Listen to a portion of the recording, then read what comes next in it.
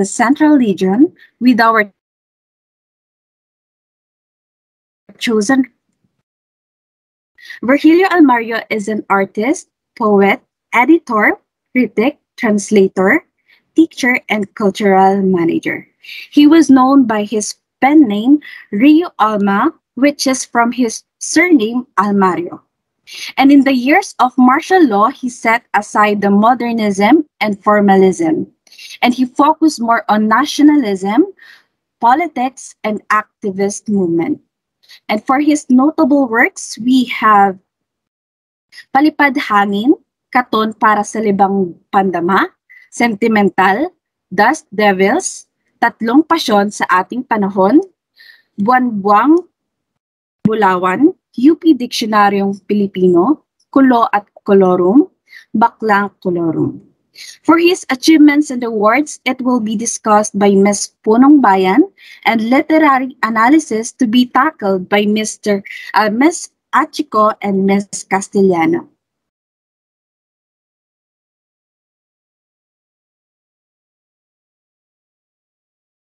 For his achievements and awards, he was elected as a chairman of National Commission for Culture and the Arts on January 5, 2017.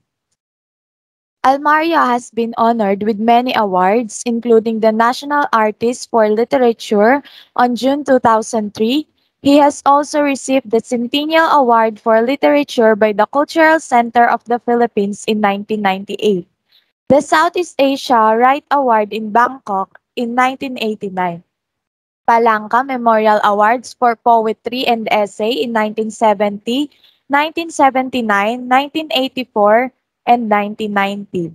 And the CCP Literary Award for Poetry and Essay in 1975, 1979, and 1984. Almario was also named one of the 10 Outstanding Young Men OTOYM in 1980.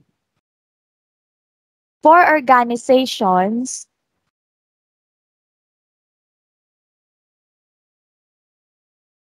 he was a founding member of the Galian sa Arte at Tula or GAT, along with fellow poets Teo Antonio and Mikey Bergonia. He was the founder and workshop director of the Linangan sa Imahen, Retorika at Anyo or LIRA, award-winning writers and poets such as Roberto and Rebecca Anuevo, Romelo Baquiran Jr., Michael Corosa, Jerry Gracio, and Bim Nadera are some of the products of the LIRA workshop. Here are some other information about him. He was an instructor at the Ateneo de Manila University from 1969 to 1972. He used to promote Filipino languages and spread the second most Philippine modernism movement with the Filipino poetry with the Bangahas and Antonio. He was 5 years old when he wrote and recited his first original poem. His teacher then had to pass a letter of recommendation to the Department of Education in the Bulacan capital for him to qualify to study a much younger age. He topped his class and he was tasked to deliver a piece for his first grade graduation ceremony at the Camias Elementary School in Bulacan. That's something he did with grace is as he was already able to read and recite verses at this young age. He has written more than 100 poems and stories, as well as numerous essays on literature and history published in national and international publications. As executive director and editor of Adarna Books, he has spearheaded the publication of 50 children's storybooks in the Aklat Adarna series. He is much respected poet, literary critic, and writer of stories for children. He is acknowledged by peers and contemporaries as a purveyor of new ideas and a navigator for new directions in Tagalog poetry and literary scholarship. Also, Rio Alma exemplifies the artist who has gone beyond the perfection of his craft, aware of his own responsibility and role in Philippine culture. He has become a moving force, according to Alfred Newson. Despite his many honors and achievements, he remains close to his Bulaqueño roots, often visiting his home in Camyas, San Miguel. He states in an interview that he is proud to be a Bulaqueño. Almost all of his books have a bit of Bulacan, the province of his childhood, in it. Mga Retrato at Recuerdo, a coffee table book published in 1986 that contains poetry and photos about traditions like fiestas and cockfighting in his hometown. And there was a photographer who also had roots in San Miguel who helped him with the book. They worked together for about 3 months, going to Bulacan every weekend to take photos. That's all pop for Virgilio Almario. Good morning, I am Abigail A. Castellano. And I am Maika Chico. And we are going to present to you our chosen piece, Ang Wika Ko by Virgilio Almar. Ang wika ko ni Rio Alma. Ang wika ko'y wikang atin, katutubo, na minanapa ni ina sa nuno ng kanyang nuno. Taglay nito ang salaysay na taal at mula puso at ang ugat ng lumipas na tagbagyo ng tumubo. Hindi ito natatakot sa pagsako. Yumayaman ito kahit lumuluhang nakagapos. Ngunit kapag nakalaya, asahan mong magsasabog ng bulaklak at insenso sa anak ng paghahamok. Ang wika nga, walang wikang isinilang upang maging mas mataas kaysa ibang salitaan. Aba hintay, walang wikang sa sarili yumayaman ng higit pa sa may-ari't gumagamit araw-araw. Umibig man at manalig sa banyaga, ngunit huwag lilimutin ang sarili't inang wika. Malanguna sa mabangot bulaklaking dayong dila, ngunit huwag isasangla pati diwa mong malaya. Ang wika ko'y wika nating malikhain. May hiwaga ng gunitang paghinukay, lumalalim. Langhapin mo't ang linamnam, umaalab kung haplusin, kabaak mo, buong buo, iyong iyo, pag inangkin.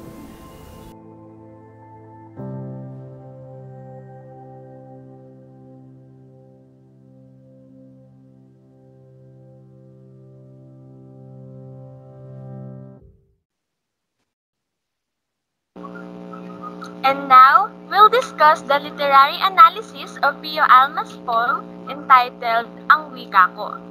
Let us discuss first the structure of the poem. The syllabic structure of Ang Wika Ko is in a 12-16-16-16 syllabic structure. If we are to count the syllables for each stanza, the number of syllables in the first line is 12 and 16 for the rest of the lines. So, rhyming scheme, we were actually a bit confused regarding its rhyming pattern because when we analyzed it, the rhyming scheme actually differs for each stanza. So, the rhyming pattern on the first line as well as on the fourth line is obviously in an A rhyming pattern in which all of the lines rhyme. This type of rhyming scheme is also known as monorhyme, which comes from the word mono, which means one, indicating that it has only one rhyming pattern. While the second and third stanzas are free verse because it does not have a consistent rhyming scheme or fixed metrical pattern. And the final stanza has an ABAA rhyme pattern since all of the first, second, and third lines rhyme. This type of rhyming scheme is most commonly found in a villanelle, which has 5 three-line stanzas in an ABA pattern and ends on a quatrain with an ABAA rhyming scheme.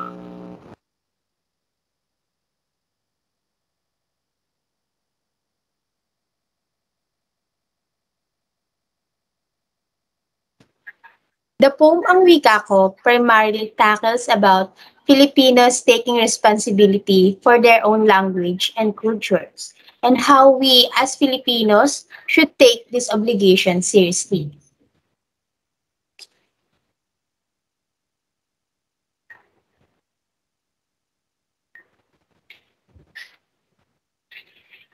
The poem also showed some kinds of figurative language. One of them is the personification, wherein in the poem, human characteristics like isinilang, hindi natatakot, nakagapos, and lumuluha are applied to the poem to explain a non-human feature of the main subject in poetry, which is the language. The poem also represents its figurative language as hyperbole, as it uses exaggerated words and statements like isasangla pati diwa mong malaya in order to convey the deep meaning of each part of the poem. Aside from the big, Aside from the previous figurative language mentioned, we may also observe some metaphors in the poem. The line kabaak mo buong buo, iyong iyo pag inangkin is an example.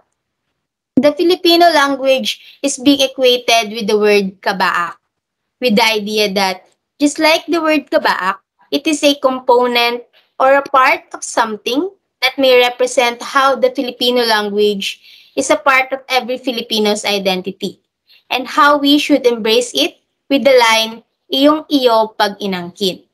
This pair of words is used in place of another to elicit a meaning and imply a similarity between them.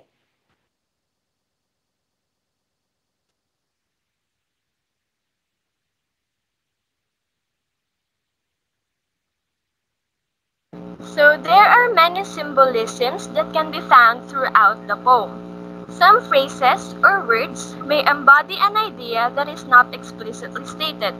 Some examples would be the word wika. The word wika in the poem may be represented as a kayamanang hindi mawawala. Wika symbolizes how Filipinos are so vigorous in fighting for their inang wika, for they believe that it's their culture and that our native language is the pamana from our ancestors, an inheritance that cannot be stolen.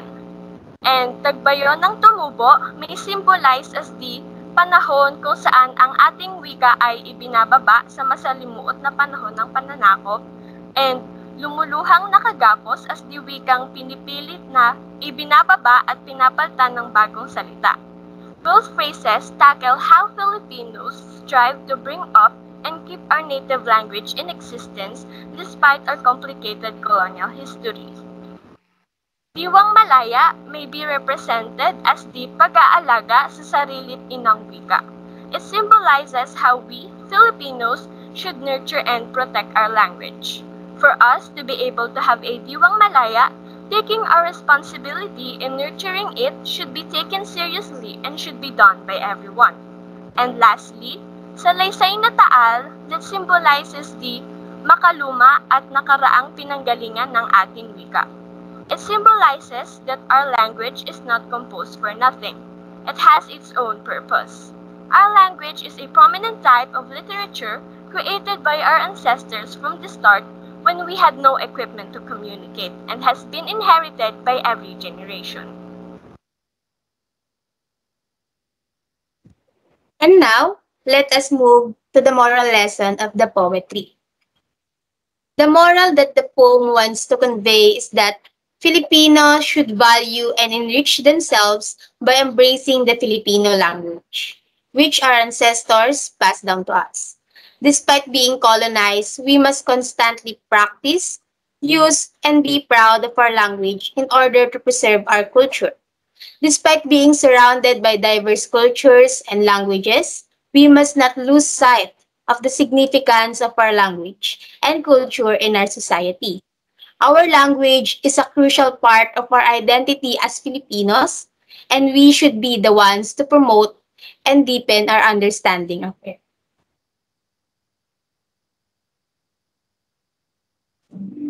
And those are the texts and authors from the Philippine regions, a presentation by Group 3 of 12 ABM1.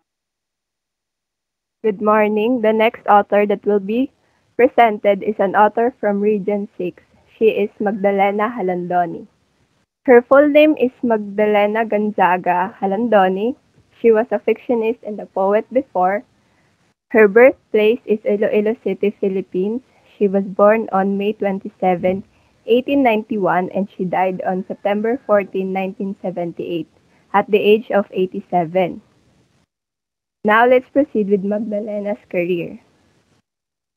Originally from Haro, Iloilo City, Magdalena Halandoni was a Filipino feminist writer. She began writing at a young age wherein she already had her poems published at the age of 12. She published her first novel, Ang Mga Tunok sang Isa Ka Bulak, or The Thorns of a Flower, which was later followed by many novels, compilations of poems, and short stories. Halandoni only wrote for publication purposes due to the male-dominated society at the time. Back then, female voices in literature were not taken seriously by the general public. Although her mother strictly forbade her to take literature seriously, she refused to do so and devoted her life entirely to literature. If we will notice, the subject of her works mainly focuses on the history of Panay and Ilonggo culture. With her writing skills, she is one of the powerful voices of the people back then who seeks to achieve women's suffrage and other political issues. Her famous poem, Ang Gitara, is read in classrooms all over the country today. Throughout her turbulent and displaced life, she still managed to publish 36 novels, 122 short stories, 7 novelettes, 7 long plays, 24 short plays, and dialogues in verse compiled in 2 volumes, 7 volumes of personally compiled essays including some translations from Spanish and 2 autobiographies. Some of her works are Ang Mga Tunok sang Isa Ka Bulak, Ang Matamis Kong Pagkabata, Ang Gitara, Sa Kapaang Sang Inaway, Ang Kahapon ng Panay, Ang Dalaga sa Tindahan. Magdalena Halandoni's notable awards. She received the Republic Cultural Heritage Award in 1977. That was a year ago before she died. I will be forced to write when I feel that my nose is being assaulted by the scent of flowers, when my sight is filled with promises of the sun, and when my soul is lifted by winged dreams to the blue heavens. Just a trivia, Magdalena mentioned this line in her childhood autobiography, Ang Matamis Kong Pagkabata, or childhood, my sweet childhood. As we can see, her words are deep and she's really devoted in her literature. Up next will be the literary analysis on one of Magdalena's poems to be presented by Miss Tan.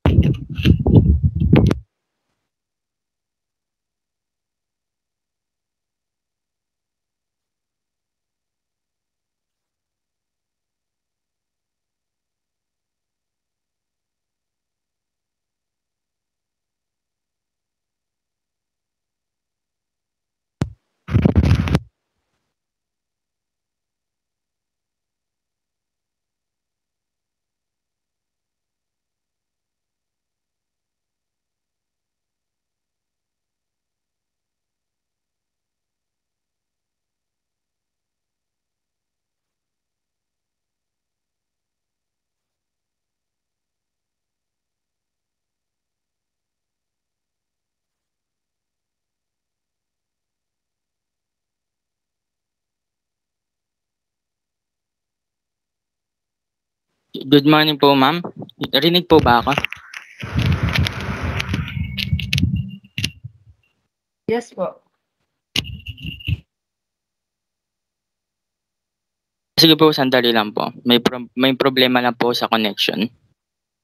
Thank you po.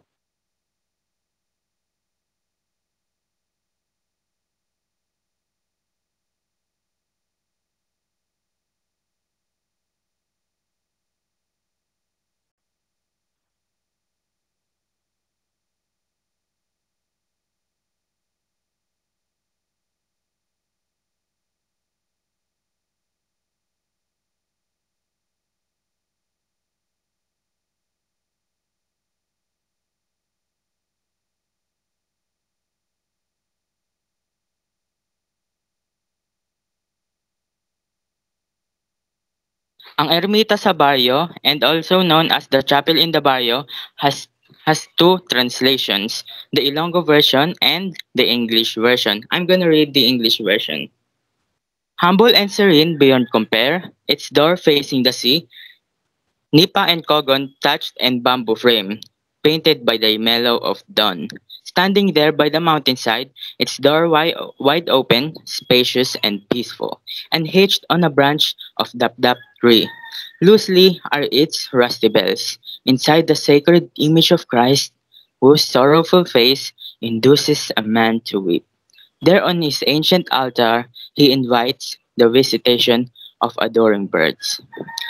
The next part will be presented by Maria Isabel Tan.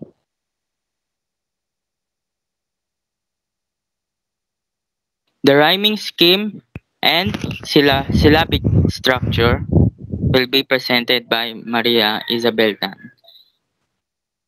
But it seems that she has a problem with her connection. The first stanza in the poem, ang Ermita sa Baryo, is in monorhyme, while the second and the third stanza is alternate rhyming scheme. The poem also has 12 syllables per rhyme. Monorhyme means that in the poem,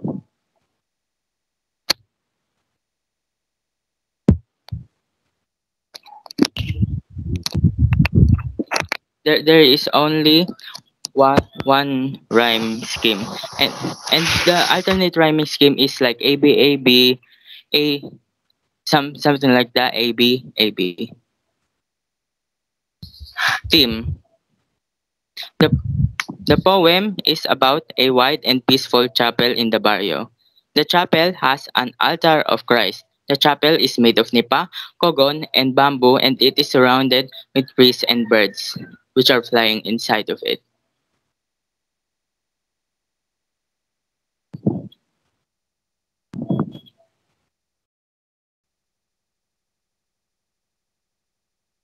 Just like in the past poem, this poem also has personification.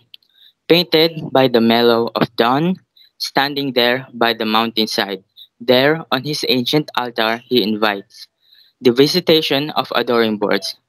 Another example is hyperbole, which is humble and serene beyond compare, whose sorrowful face induces man to weep. Symbolism. The chapel, described as nipa and kogon thatched and bamboo frame, indicates the simplicity of the natural aesthetic represented in the poem. This also indicates that the chapel, the poem was set in a province, in a simple place where nature and man coexists.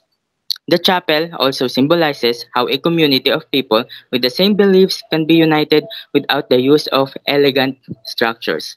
That a simple nipa hut is enough to form a bond within people, enough to form a community with loving and helping people. That as long as there is a community, simplicity can be enough.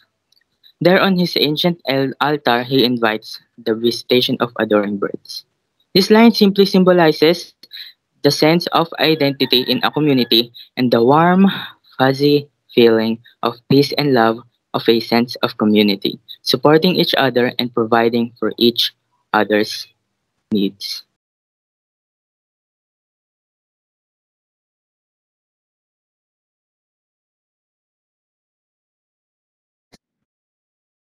Good day, everyone, especially to Miss Eveth Hernandez, our subject teacher in 21st century literature from the Philippines and the world. I am pleased that you could attend today's presentation.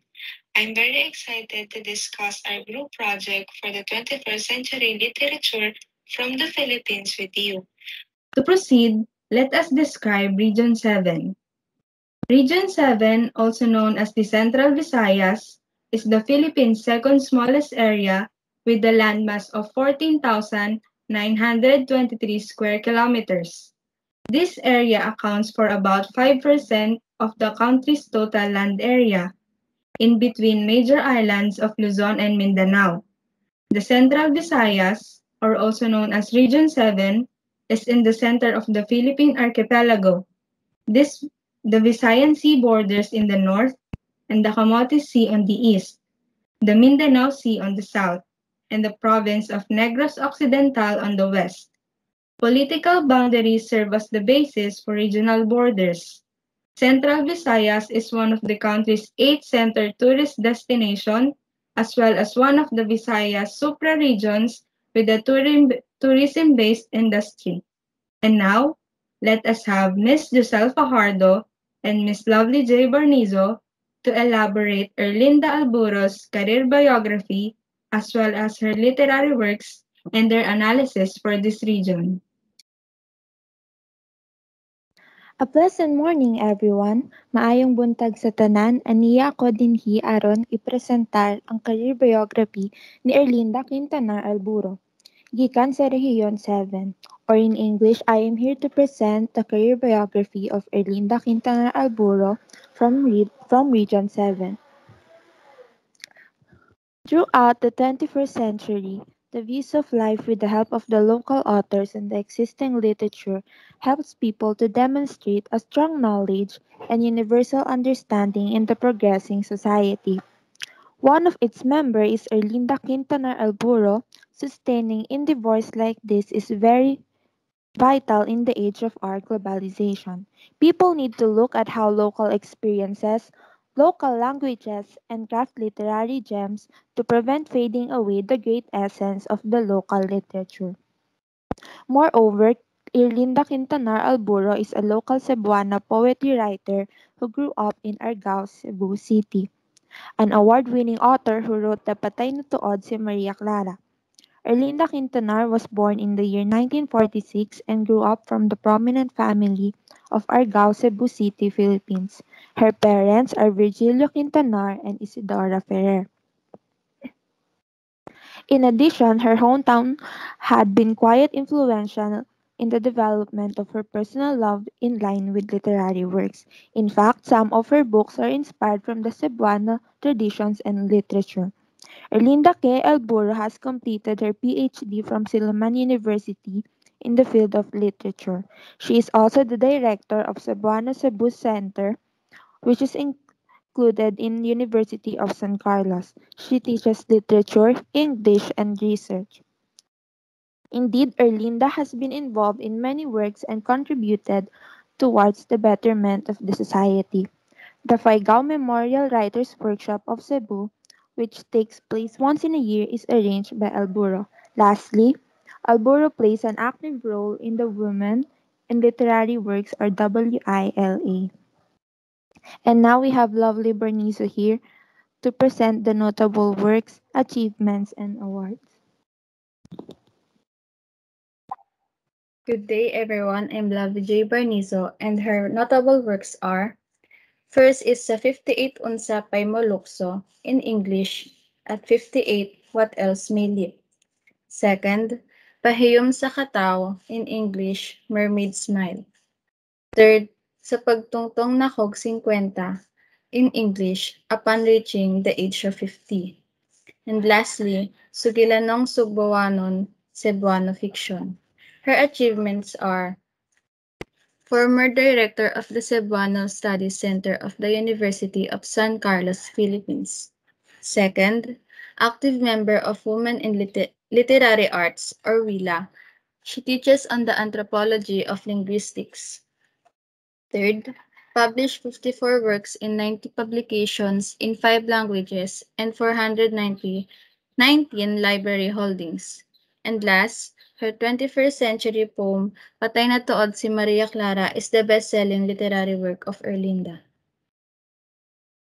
And her awards: Top 15 Literary Writers in Cebuano Post-World War II Era. In 2008, she received the Outstanding Arguanon in the 400th anniversary of Argao, Cebu. In 2010, won the Gawad Pazmalcres Benitez Annual Award.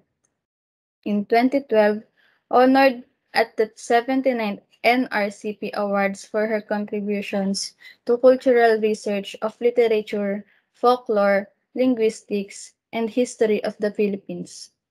In 2013, she won the 21st Tab1 Literary Award or World of Women's Poetry for Subbuanan Balak. Good day everyone again. I'm Lavi G. Barnizo. We'll now move on to her poem entitled Patay na Tuod si Maria Clara. Alburo's poem is shaped to the tradition of Cebuano Balak. It was a very ideal for the Filipino womanhood. This conclude that the poem entitled Patay na Tuod si Maria Clara is very essential not only as an anthology of prose fiction, gathered from mid-1800s, but its story is acknowledged throughout the 21st century, which befalls and captivates young readers not to be silenced by any groups who arrogates unto themselves the power of literature. And here's Miss Fajardo to read the English translation of Patay na Tuod si Maria Clara. Let me read to you the wonderful English translation of the poem. Maria Clara is dead indeed. Ah, you mean that pale sweetheart of the betrayed Crisostomo Ibarra? According to Mama, she was a model, always plucking the harp, shy, cooked delicious ham dishes, somewhat slow, kissed the elders' hands after novena, obedient, and was many other adjectives that today we find difficult to spell. Perhaps there's no more harp left. It's expensive to cook a ham dish, and isn't it boring to always pray the novena? Let whoever want to be a saint suffer. What a woman needs now is to compose the song she will play. Be quick to finish the food she'll serve. Proceed even without a blessing.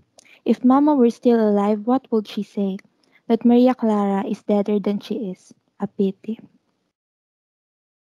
And now we have Barnizo Lovely again here to present the rhyming pattern, syllabic structure, and figurative language of the poem. Let's proceed first to the rhyming pattern. Rhyming pattern, or we call it as a rhyme scheme, it is the pattern of sounds that repeats at the end of a line or stanza. Rhyme schemes can change line by line, stanza by stanza, or can continue throughout a poem. Here in the poem, there are only three rhymes or it's symbolized as the letter A, B, or C at the end of each line.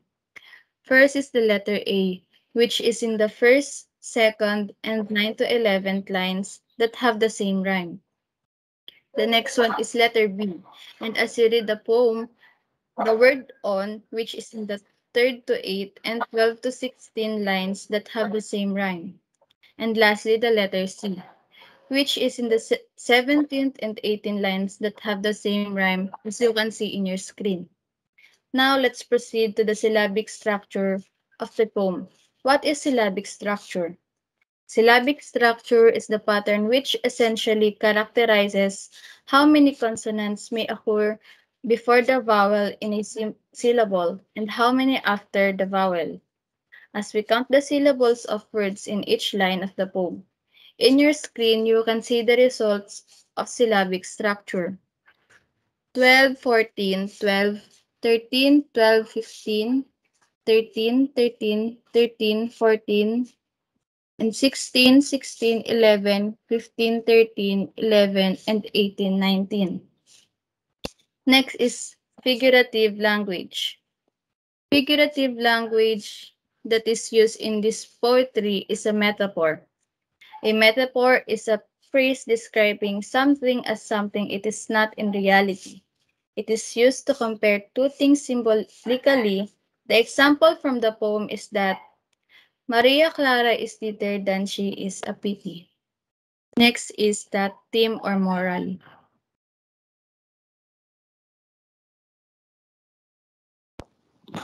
The theme of the poem is characterized by a strong narrative strategy, which is close to the tradition of Cebuano Balak.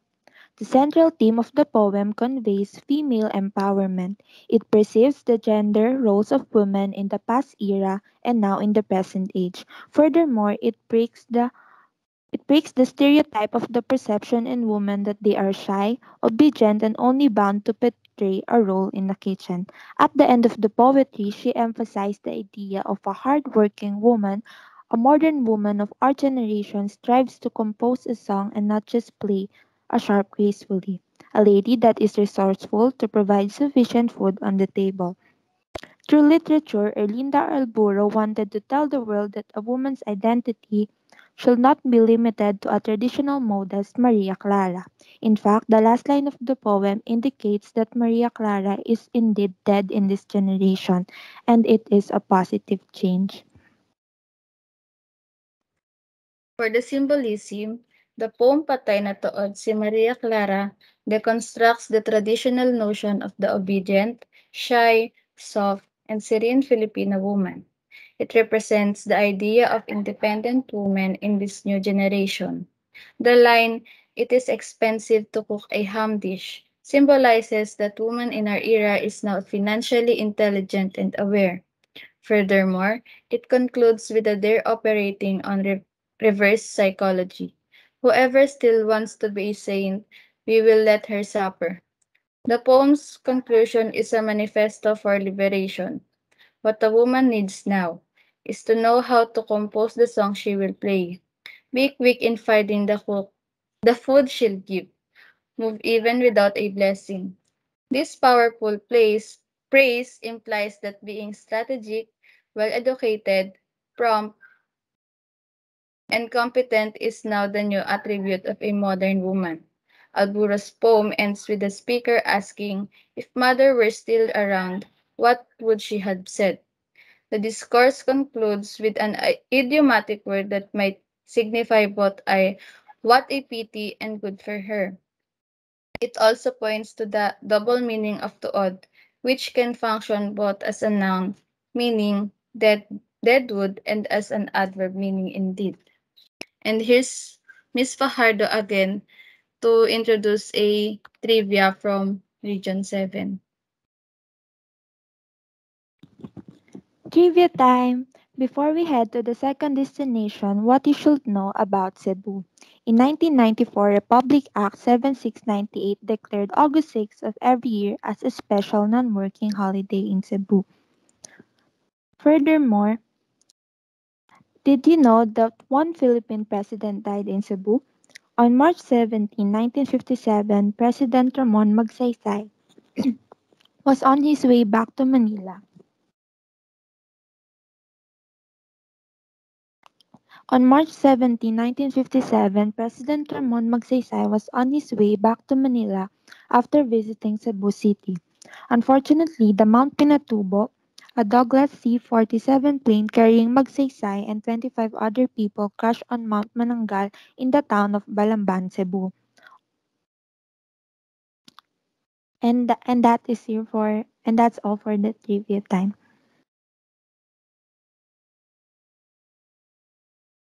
Good afternoon, everyone, especially to Miss Eveth and Miss Mariela. Today, we are here to present and we will be discussing the 21st century literature from the Philippines and the world performance task. Let's hear the presentation for Region 8. To discuss, may I call on Miss Agliday. Good day, everyone. I'm Trisha Agliday, and I introduce to all of you the Eastern Visayas. Eastern Visayas is an administrative region in the Philippines designated as Region 8. It consists of three main islands, Samar, Leyte, and Biliran. Eastern Visayas faces the Philippine Sea to the east. The region's most famous landmark is the San Juanico Bridge, which links the province of Samar and Leyte. As of 2020, the Eastern Visayas region has a population of 4,547,150 inhabitants, making it the third most populous region in the Visayas. And I will introduce the famous author, Fernando Baicer. Fernando Baicer is also known as Floripinas. He is 142 years old, was born in Canlunangan, Leyte on the 30th of May 1879. Baicer suffered stroke on the 16th of November 1944 and died in Timamana, Mainit, Surigao at the age of 67. He was a Filipino-Visayan poet, writer, and bishop of the Philippine Independent Church. He was best known as the inventor of the Cebuano sonnet form called sonanoy. Fernando by Sir. Later, he married in Doña Bruna Aranas in Leyte, becoming the first religious priest to be wed. In 1930, he was ordained bishop by Gregorio Aglipay, and the new role allowed Mindanao as well as to help in the religious reform initiated by Aglipay. And for and to discuss his literary works and achievement, may I call Levin John. Good day, everyone. My name is Eveth J. Punong Baya. Thank you, Ms. Tricia. The literary works, Ang Suga in 1906. Para sa mga balak and readings of poem in 1936. Kasing-kasing sa magbabalak, Heart of Poet in 1938. Kasakit ug Kalipay, Goose and Bliss in 1940. Balangaw, Rainbow in 1941. Cristo Gikawat, Christ Has Been Stolen in Lucia in 1912. Baile Official Dance in 1913. Panimulos sa isa ka aswang, Exploits of a Vampire in 1923. Mga Damgo sa isa ka pari, Dreams of Priest in 1913. Dungog sa Kamatayon, Honor of Death in 1926. His achievement, he was credited for the invention of Tunanoy, a Cebuano poetic from Akin to English sonnet. Although alternative etymology was sonata nga mananoy, harmonious melody to the non-adherence to the sonnet poetic structure. The innovation utilizing Sanano influenced the work of next generation of Cebuano poets.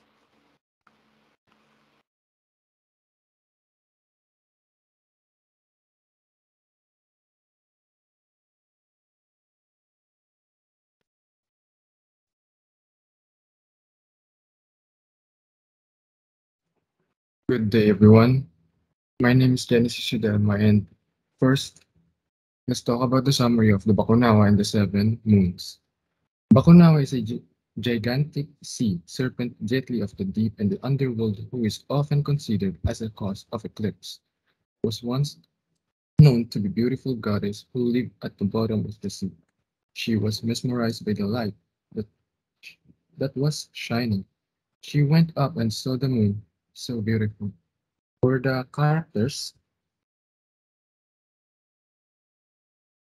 character, Bakunawa, Bathala, Seven Moons. Characteristics: a huge serpent like a dragon, a supreme being or god, beautiful as a gems. For the settings, Eastern Ocean, where Bakunawa live, on a summer night, cave, and surface of the moon. Theme: during ancient times, pre-colonial Cebuanos believed that there are seven moons created by their supreme gods to light up the sky. The Bakunawa, amazed by the beauty, would rise from the ocean and swallow the moons whole, angering Bathala and causing them to be mortal enemies. Moral: the Bakunawa's moral is love does not always prevail. For the plot, during lunar eclipse in the ancient of Philippines, it was believed that a monstrous dragon known as Bakunawa was attempting to swallow the moon.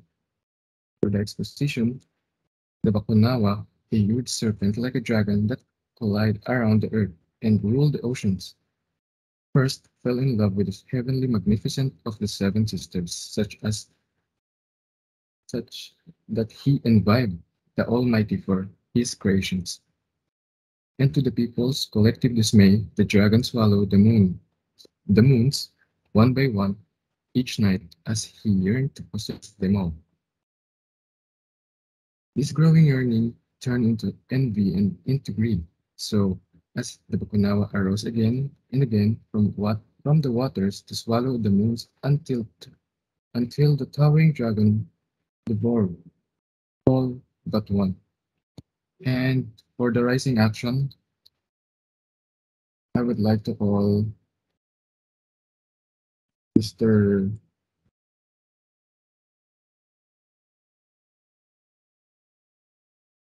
Thank Juan you Miguel. very much, Mr. Genesis. Good afternoon, everyone. I'm Juan Miguel Anipan, and I'm here to continue the literary analysis of the tale of Bakunawa. On rising action, the Bathala became conscious of the sudden disappearances of the moons from the heavens as the last remaining was sight of a dismay to the people of Earth. They, in turn, learned to arm themselves to protect it from being swallowed by the dragon. Hence, the dragon not only served as a moon eater, but as a man eater as well. Climax. One night, deafening screams, moans, music, sounds, and banging of drums coming from the people of Earth awakened the Almighty to witness the Bakunawa swallowing the last moon, slowly enveloping the whole world in abysmal darkness. People shouted all together and they screamed, "Return our moon!" among many other unpleasant words. On falling action, the dragon hastily retreated to his caverns in the ocean as the sound grew louder and louder, and the last moon illuminated the dark skies once more, and the people of Earth rejoiced as the dragon hastily returned to sea, hiding inside his cave and waiting for another right moment to gobble the last remaining moon. Resolution. The dragon never gave up, as he would attempt to swallow the last remaining moon in the sky from time to time. But the people remain on alert if such an incident is to happen again, ready to create thundering noises for the moon's return, guarding it with their lives, and as long as the bamboo trees are not killed on the moon, the dragon will never succeed in its malicious deeds. Sensory images.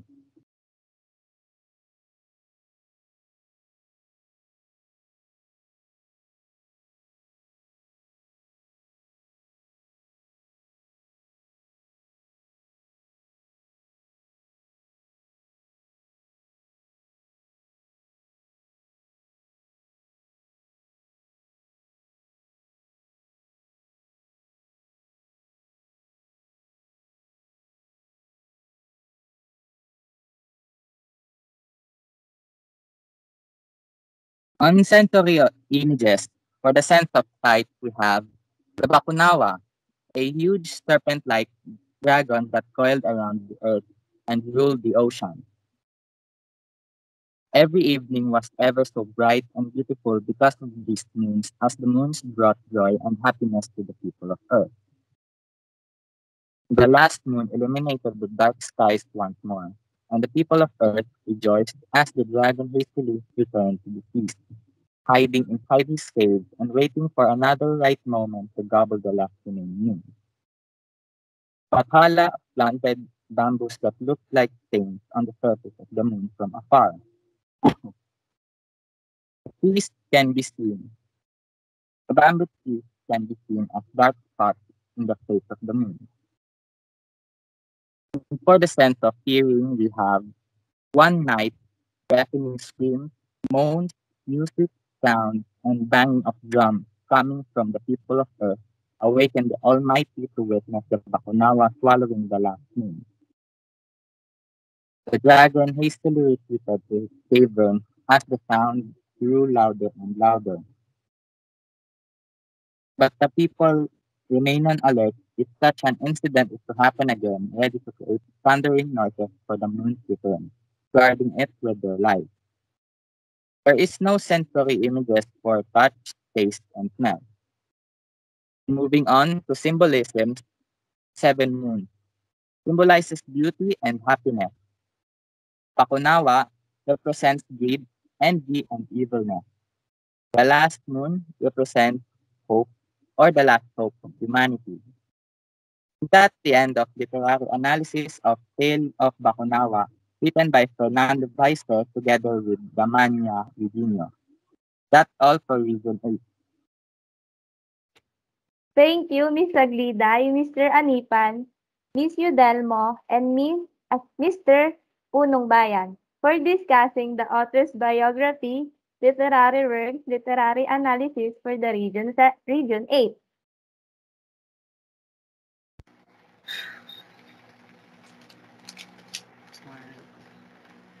Hi, hello sa inyo lahat. My name is Mark Aldrin P. Saranas from 12 AVMC 82. Good afternoon po. This is our group, um, Region 9, 10, and 11. We're the group 5. So, today, I will be your loudest, most composed leader of group 5. So, enough about me. Let me introduce about my smart, beloved group mates.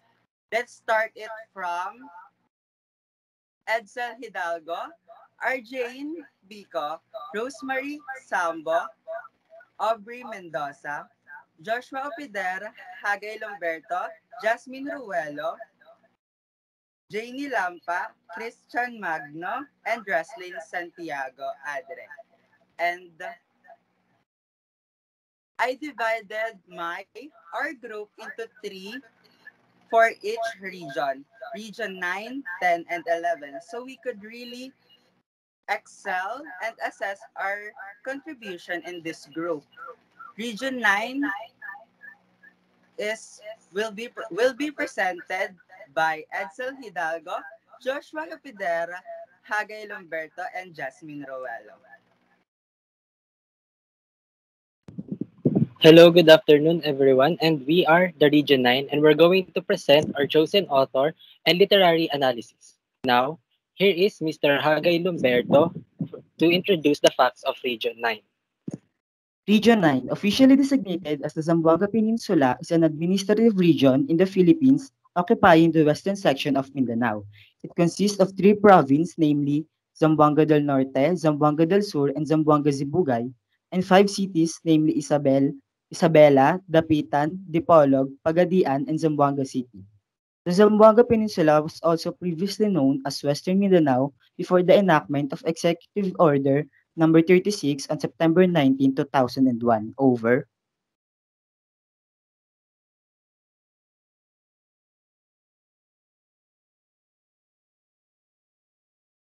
Zamboanga Peninsula has the first export processing zone in Mindanao. Farming and fishing are the main economic activities of the region. Over.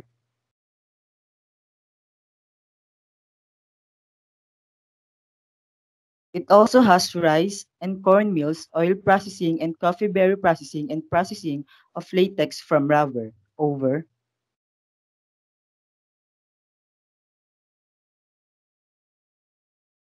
Its home industries include rattan and furniture craft, basket making, weaving, and brass work. Over.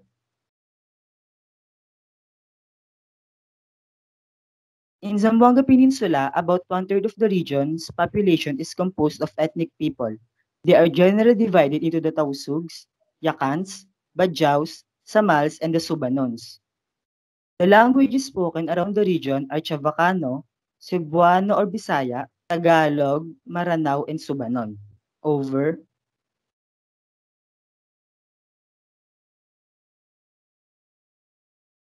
Zamboanga Peninsula has numerous festivals where the localities and tourists can celebrate and enjoy, one of which is the Sibug Sibug Festival in Zamboanga Sibugay to commemorate the founding of the province and to give thanks to their patron. The highlight of the feast is the Talaba Longest Grill. It is also famous because of the juiciest, meatiest, and the most delicious taste of Sibugay oysters. Over. And now, for our representative for Region 9, we decided Emigdio Mig Alvarez Enriquez to be our representative. He is a Filipino author from Zamboanga City in the Philippines whose most well-known works include The Devil's Flowers, published in 1959, and The Doll, published in 1953. He was born in the year of 1925. Over.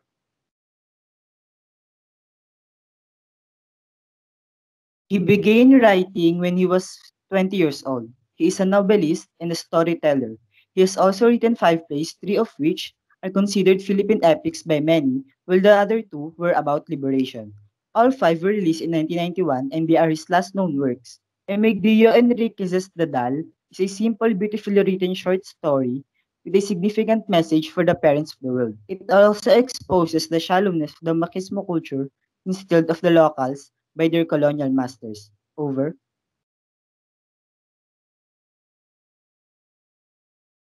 And now here is Joshua Pider to read our chosen story, The Doll.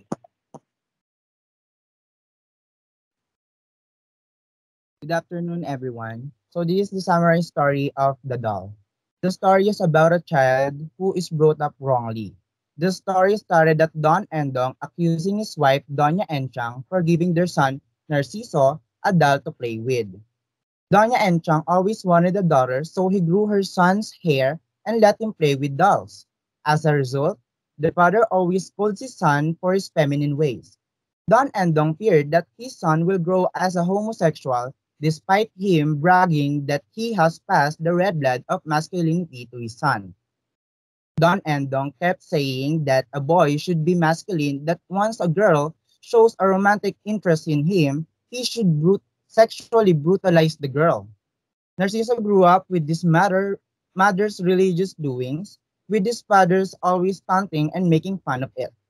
As the image of Lady Fatima from Portugal is coming to their town, Doña Entrang is selected as the chairman of the reception.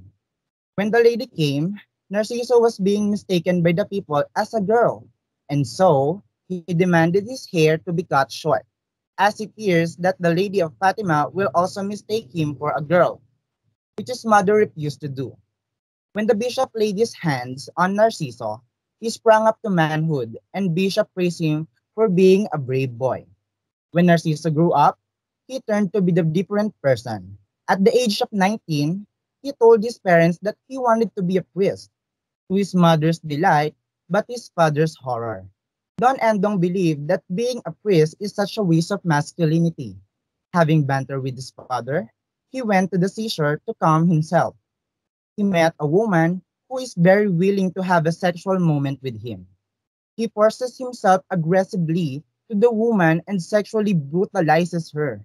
Two men drag him out and curse at him. Having done such act, Narciso is proud of himself. Why so? For proving to his father that he is now masculine and that he have followed what Don and Dong have always said over.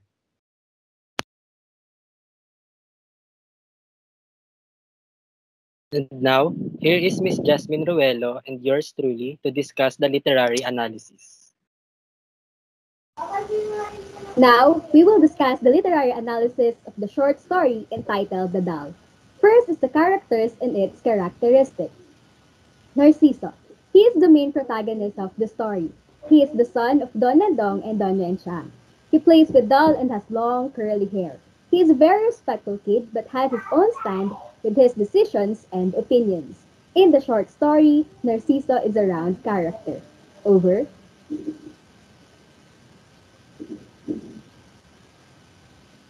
Next is Don and Dong. Don and Dong is also known as Marido. He is the father of Narciso and the husband of Doña Enchang. He is a man full of masculinity. He is very hard-mouthed and spiteful. In the short story, Don and Dong is a flat character. Over.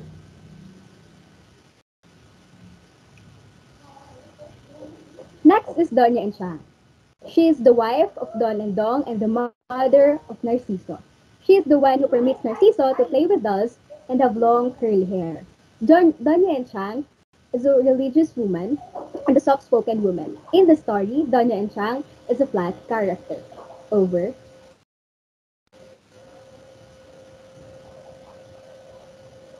Last is the woman by the sea. The woman by the sea is seductive and alluring. She is the woman who is sexually abused by Narciso.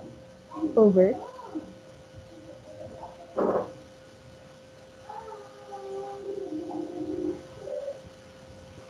Now that we know the characters and its characteristics, let me introduce the setting of the story. The setting of the story happened in their home and in their town by the dock of Evelyn. Over.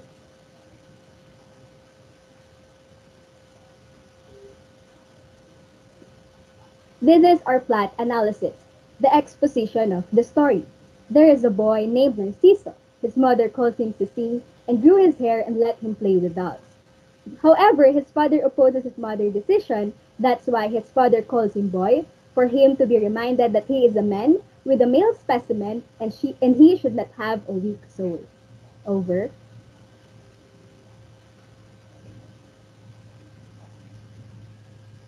The rising action of the story is started when Don and Dong broke the doll Narciso used to play and scolded him to stop being feminine. He also blames his wife for what his son have become. Over.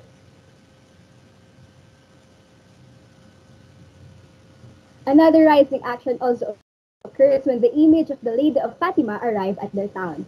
People mistaken boy for being a girl, but the bishop take away his doubt and tell him that he is a brave boy. Over.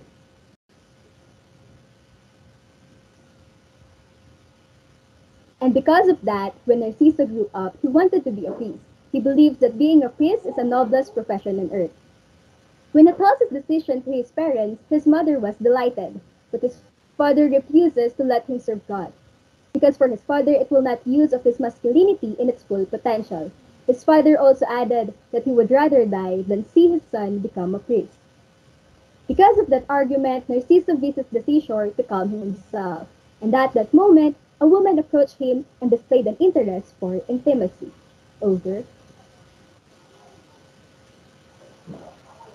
The climax of the story happens after engaging himself with the woman. He sexually brutalizes her. He forcefully engaged himself to the point that he abused a woman. The following action of the story was when Narciso have killed the woman. The woman was depicted to be sprawled grotesquely on the floor. It was the moment that to prove his father wrong of him being a male, he totally abused a woman. The resolution of the story happens when two men drag Narciso out of the sea.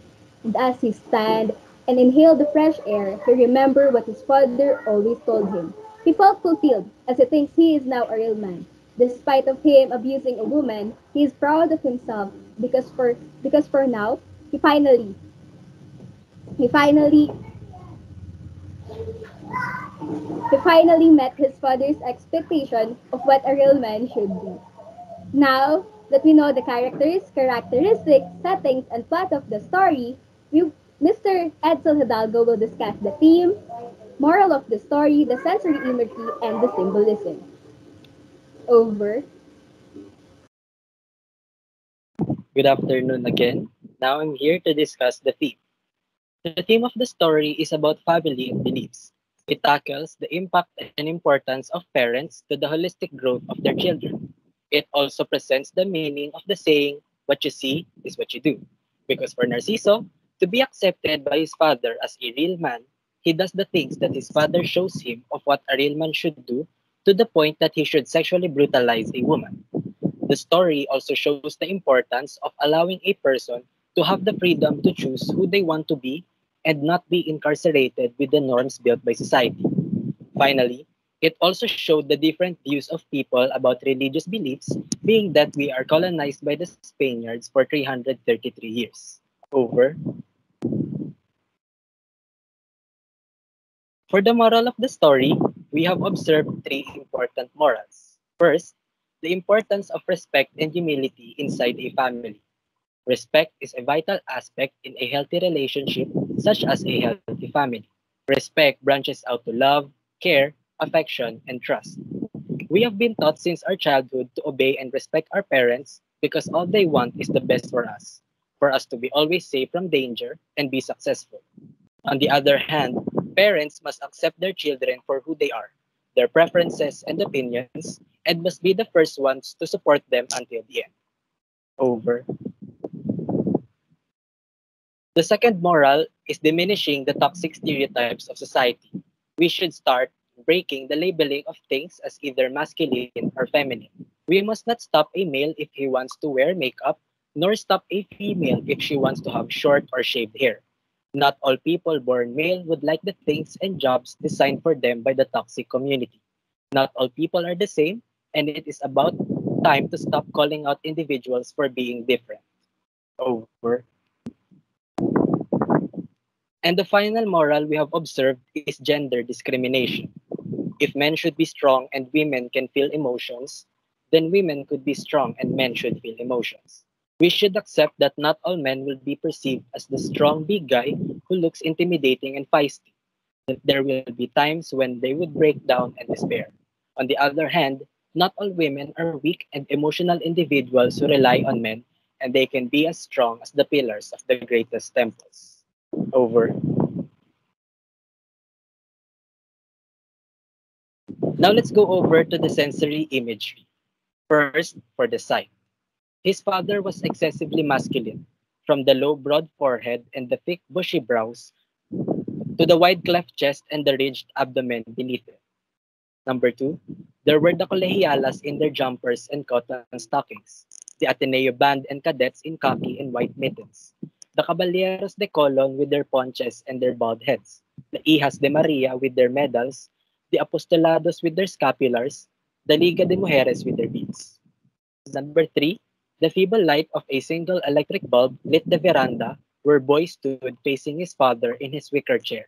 But the yellow light was flat on the boy's face, and Don Endong saw that it was a dead mask except for the eyes which held a pointed brilliance.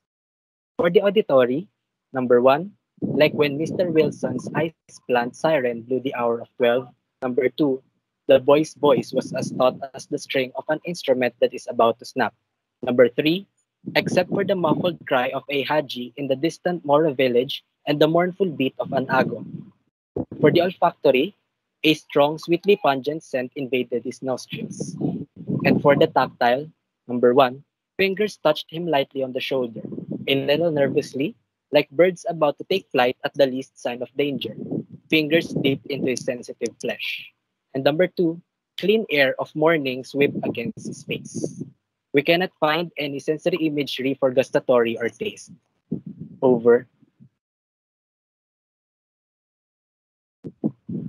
And the final part of the literary analysis is symbolisms. The first symbolism we found is the doll. It symbolizes the standard view of people about gender. The doll also represents what Doña Enchang wanted Narciso to be, and also the woman whom he sexually brutalized at the end. Over.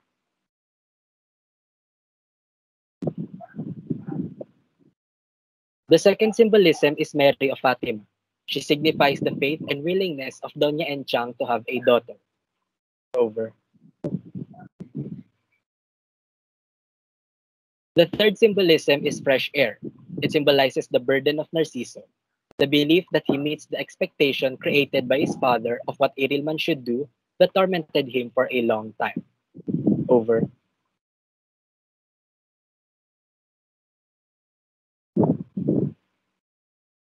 And lastly, priesthood. It symbolizes the desire of Narciso to be a full man. He believes that no homosexuals become religious leaders, and it is the noblest profession on earth. And that is all for Region 9. We hope that you have learned something new from our author, his work, and our literary analysis. Now let's go over to Region 10. Thank you.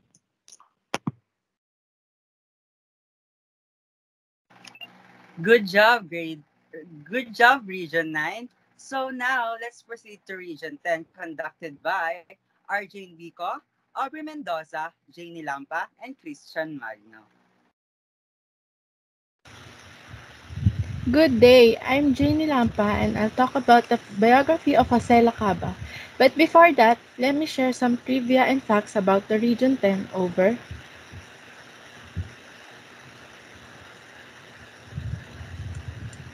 Region 10 is known for showing that the citizens of Region 10 value camaraderie and friendship. Some parts of this region are known to have preserved their tribal beliefs and customs. An example is the Higaonon, a mountain tribe in Bukidnon. Over.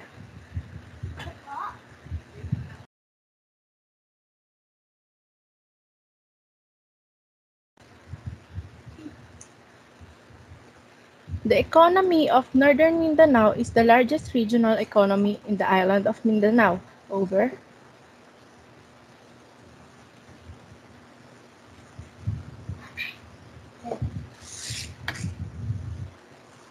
The famous Del Monte Philippines, located in the province of Bukidnon, and its processing plant is located in Cagayan de Oro, which ship to the entire Philippines and Asia-Pacific region.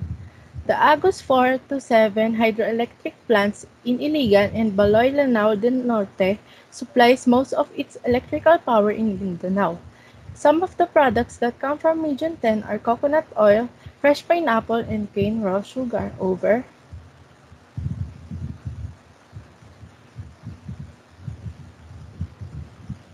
The Region 10 representative is Jose Maria Flores Lacaba, popularly known as Pete Lacaba, was born in Misamis Oriental on November 25, 1945, over.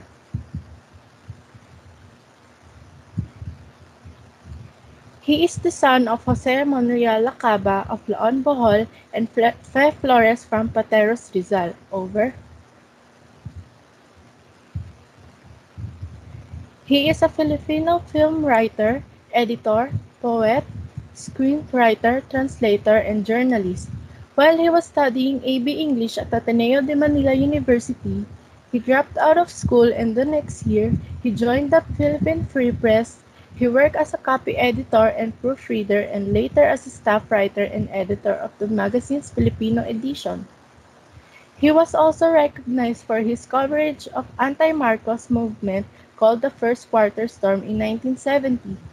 During martial law, Lacaba is among the brave souls who fought against President Marcos and his cruel dictatorship. As one of the many activists imprisoned during dictator Ferdinand Marcos' rule, he was arrested and incarcerated in 1974. Lacaba was tortured by police and military operatives trying to extract incriminating information about his suspected comrades over the course of his 2-year detention, over.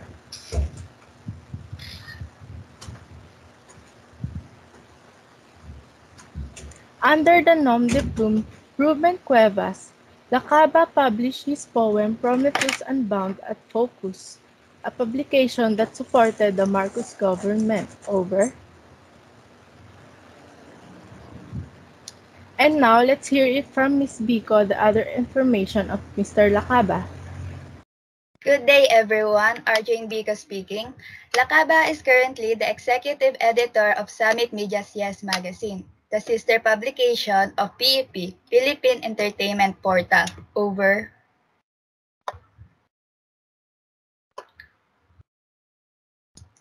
His screenplays credits include Jaguar, which competed at the Cannes International Film Festival in 1980.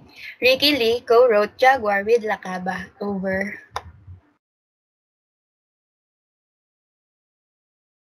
While Bayad Ko Kapit sa Patalim competed in 1984. Over.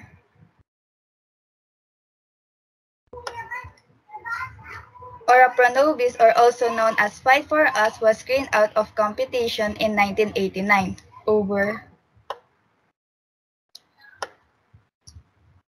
In honor of Lacaba for being the 2008 Lifetime Achievement Awardee, the classic film Bayan Ko was screened as the closing film of Dekada Cine Manila. Bayan Ko could be found in Toronto, Canada. Truly, he's one of the leading figures in Philippine literature today. He collaborated on films with well-known filmmakers such as Lino Broca and Mike De Leon, exposing the lives of ordinary people who had been affected by poverty and injustice. Over.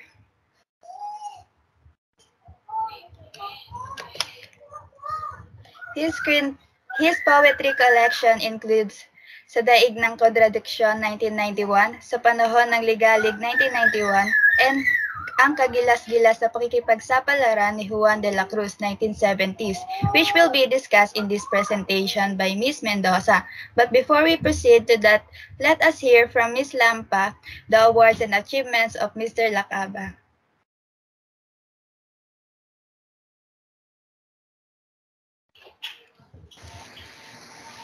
The awards of Mr. Lacaba. Star Awards for Movies. Star Award Adapted Screenplay of the Year for Rizal sa Dapitan, 1998. Metro Manila Film Festival. Festival Prize, Best Screenplay for Rizal sa Dapitan, 1997. Gawad Urian Awards. Best Screenplay for Jaguar, 1980. Best Screenplay for Sister Stella L, 1985. Best Screenplay for Bayan Ko, Kapit sa Patalim, 1986. Best Screenplay for Sigurista, 1997. FAP Awards, Philippines. Best Story Adaptation for Bayan Ko, Kapit sa Patalim, 1986. FAMAS Awards.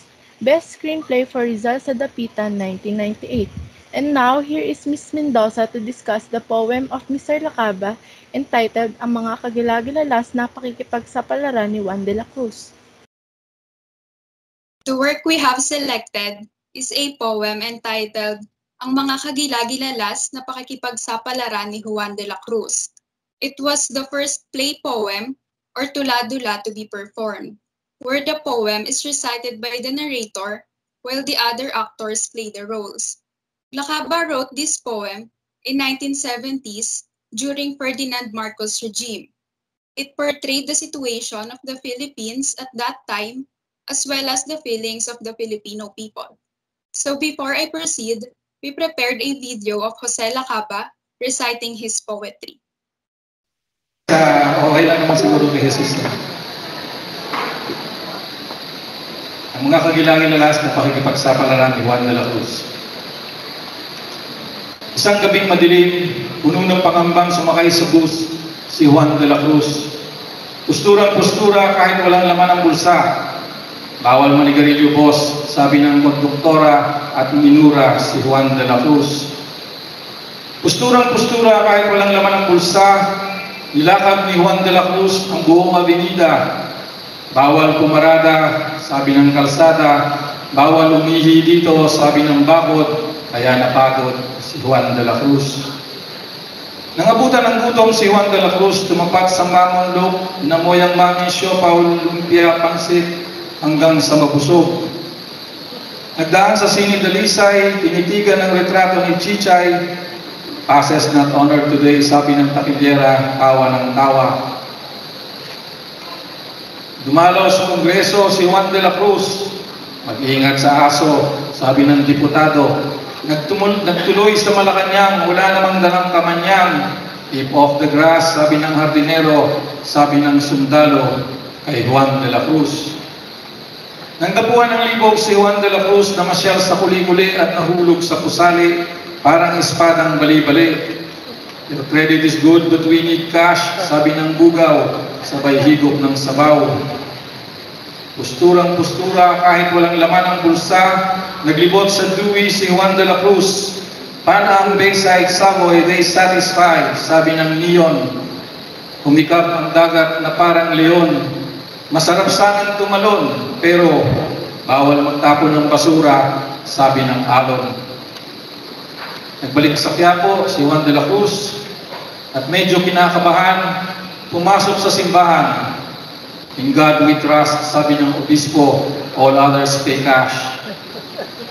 Nang wala nang malunok, si Juan de la Cruz, daladalay gulok, gulagulanit na ang damit, wala pa rin laman ang bulsa, umakyat sa arayat ang namayat na si Juan de la Cruz. Wanted, dead or alive, sabi ng PC, at sinisi ang walang hiyang kabataan kung bakit sinulsulan ang isang tahimik na mamamayan na tulad ni Juan de la Cruz. Hindi po ako marunong Italiano, pero Italiano kasi. For the literary analysis, the theme of the poem are journey, activism, and governance. The poem depicted the situation of the Philippines, and it addressed the problems in society during a time when discrimination and inequality were prevalent. So basically, when we read the poem, some people may think that it is just about an ordinary journey of an ordinary person. But as we try to study and find the structures of the text, we can see that it implies something. To summarize, it tells the journey of Juan de la Cruz, who lived in province but eventually moved to city. However, as he travels everywhere, he's always hindered by circumstances until he became really miserable in the city. So at the end, he decided to go to the mountain, or the Arayat, as what is mentioned in the poem, and there he joined the rebels, or the activists, who are against the government to bring a political or social change. And that's where the poem ends.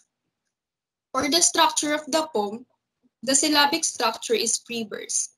As what we have analyzed, it is an open form of poetry. He didn't follow a particular pattern or formal structure.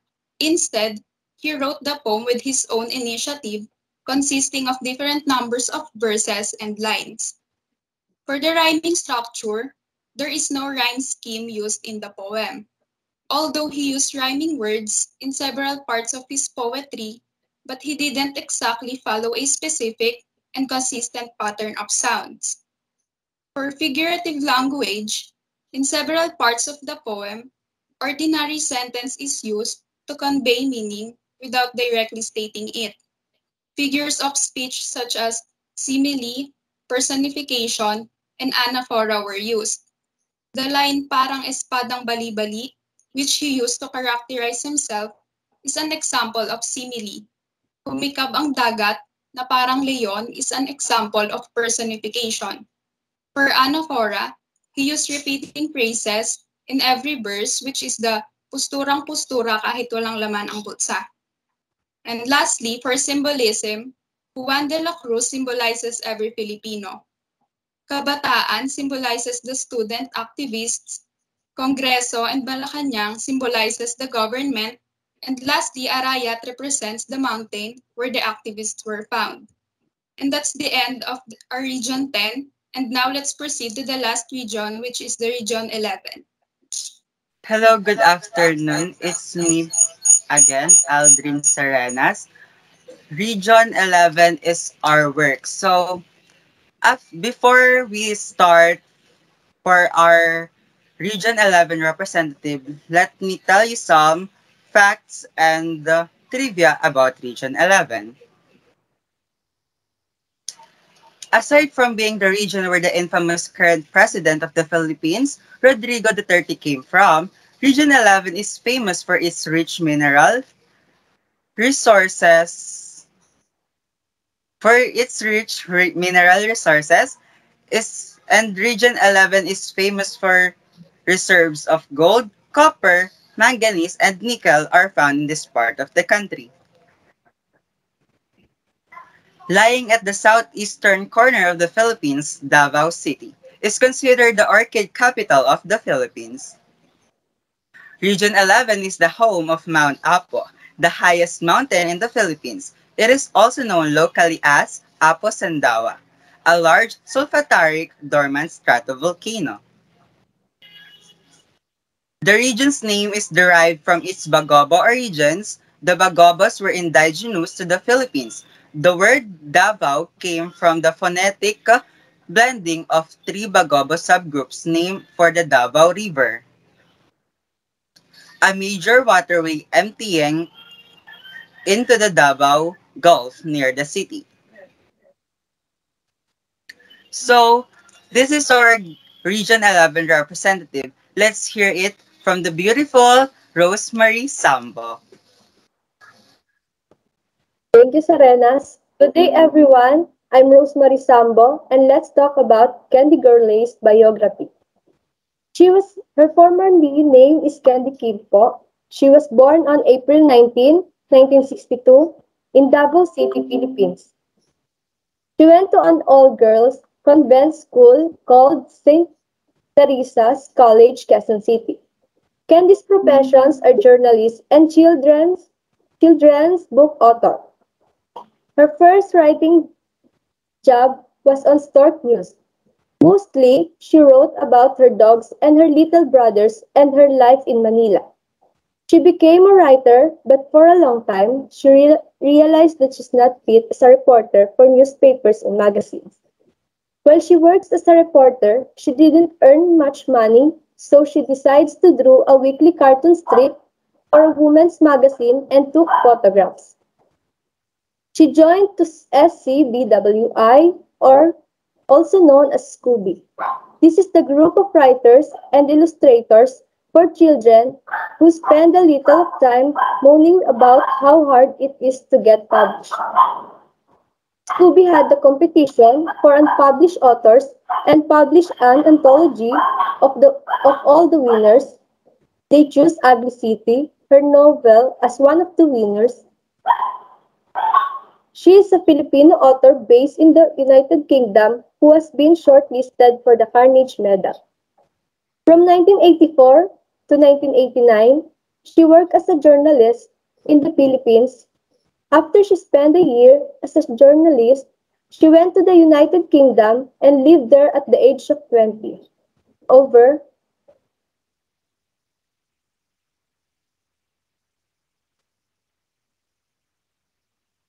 Her first debuted novel is Tall Story. Her book named Tall Story was shortlisted for 13 prizes, was notably the Waterstones Children's Book Prize, the Brantford Bose Award, the Blue Peter Book Award, and the UKLA Children's Book Prize. Tall Story was nominated for the Carnegie Medal. Her second novel is Shine of 2013 was longlisted for the Guardian Children's Fiction Prize and won the Crystal Kite Award for British Isles in 2014.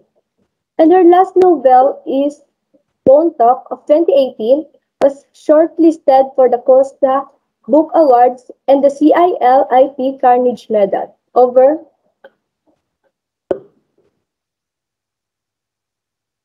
Her other published books are Hinabing Gunita or Woven Memories, Animal Tricksters, Mike Falls Up, her upcoming books, expected date on January 6 to 2022, Ferdinand Magellan, Is It a Mermaid? And now, let's call Roslyn Adre for the literary analysis.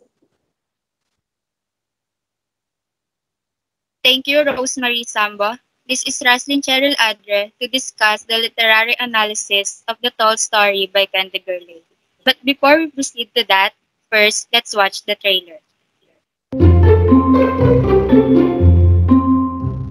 I have a big brother. He doesn't live with us. He lives on the other side of the world. I have a little sister. She lives in London. Mum says my brother's tall. That's cool. Maybe we can play basketball. I used to be the smallest in my class. Not anymore. I love basketball. I wish I could play it all the time.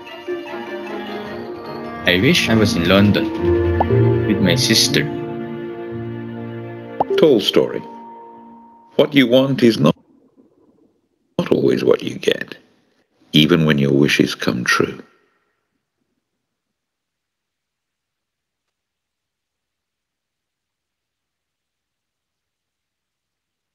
Andy is short and she has lots of wishes. She wishes she could play on the school basketball team. She wishes for her own bedroom.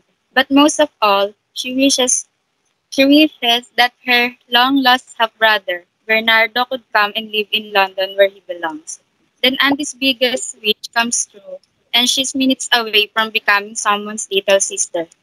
As she waits anxiously for Bernardo to arrive from the Philippines, she hopes he'll turn out to be tall and just as crazy as she is about basketball.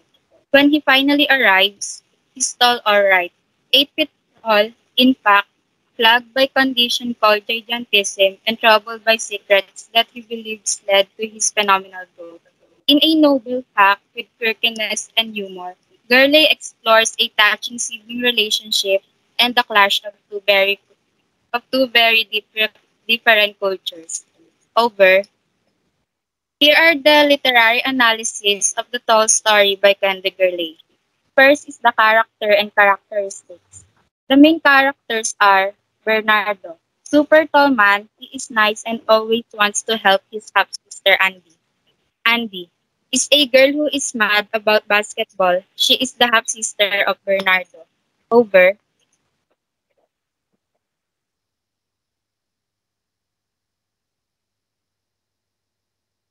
Next is the settings. The story is set in London and the Philippines. Over.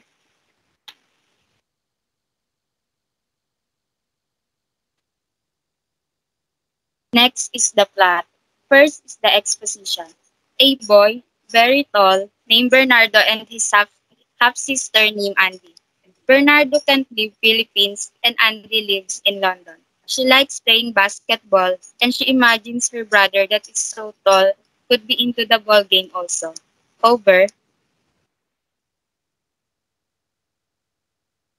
Next is the rising action. In the Philippines, an earthquake appeared, everyone thought Bernardo saved them from the earthquakes in the Philippines. Bernardo then moves to London when he got a tumor but doesn't know it. Over.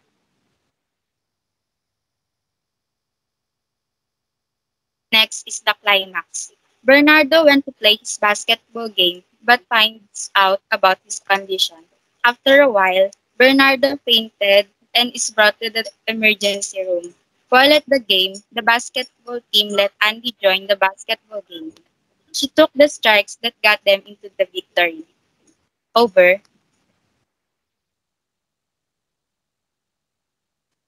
Next is the falling action. When the surgery ends, Andy hugs Nardo. He noticed Andy's jersey and asks why she's wearing it. Andy answered that they just won the game. Over.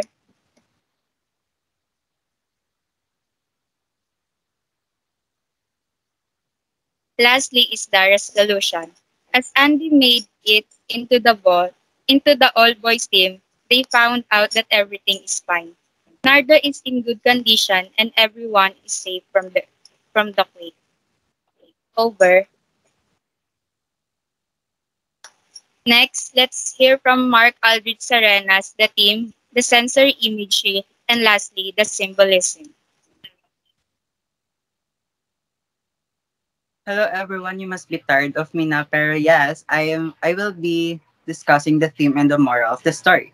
The moral of the story is that regardless of your gender, height, or anything other thing that will hinder you, you should not let those interfere on what you want in life. The story reminds us all that in every situations or disasters we're in, remember to not surrender.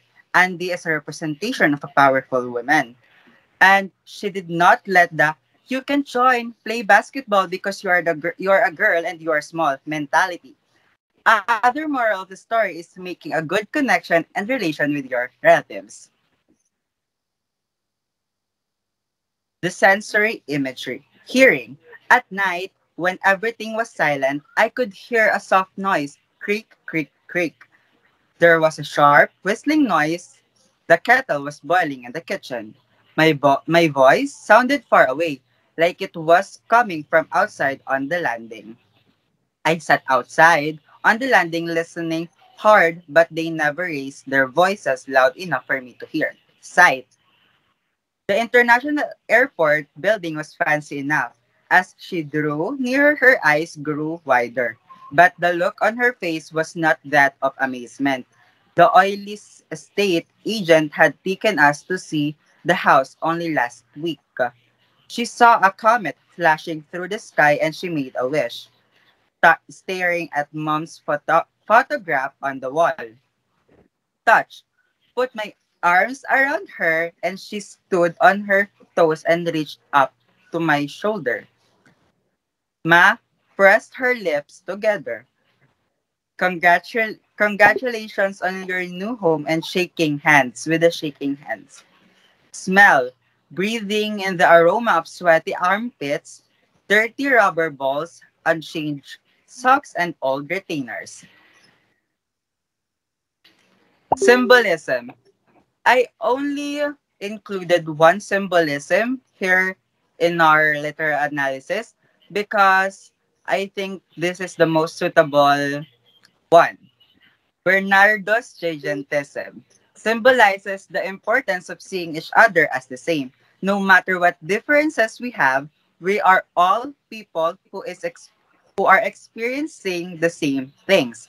Andy never looked at Bernardo as different. Instead, when she first met him, she immediately noticed their similarities, which is their eyes. This symbolizes that we are all equal and should treat each other equally. It doesn't mean that you're tall and that you're so above of everyone, but in in this case, Bernardo's gigantism and this small height did not hinder her for joining the men's basketball team, and that's it. This is these are our references, and thank you for listening. That's basically it. Three region, three representative, three stories, and three talented humans. Let's hear it from Edsel Hidalgo and Arjane Vico.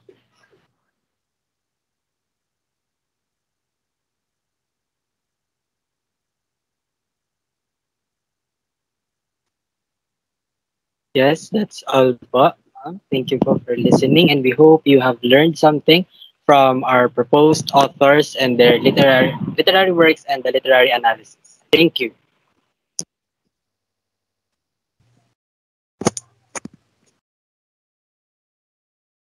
Region 12.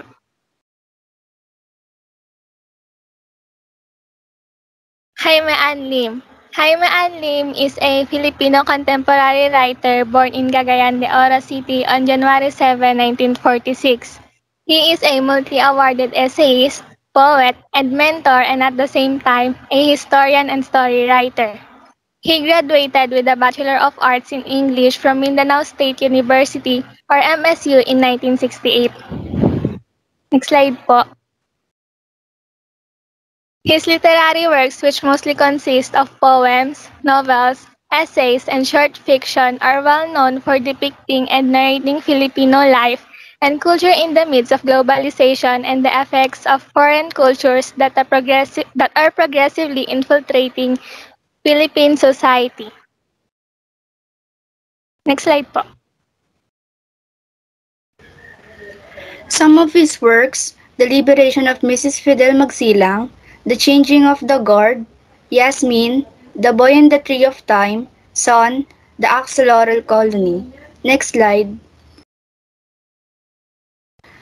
So his awards and achievements is 2000 Gawad Pambansang Alagad de Balagtas, awarded by the Union ng mga Manunulat sa Pilipinas for his outstanding achievement in fiction and poetry. Carlos Palanca Memorial Awards for Poetry Written for Children in 2016, Carlos Palanca Memorial Awards for Essay in 1989, Carlos Palanca Memorial Awards for Poetry in 1990, and lastly, Carlos Palanca Memorial Awards for Short Story in 1973 and received the same award in 1993. Next slide.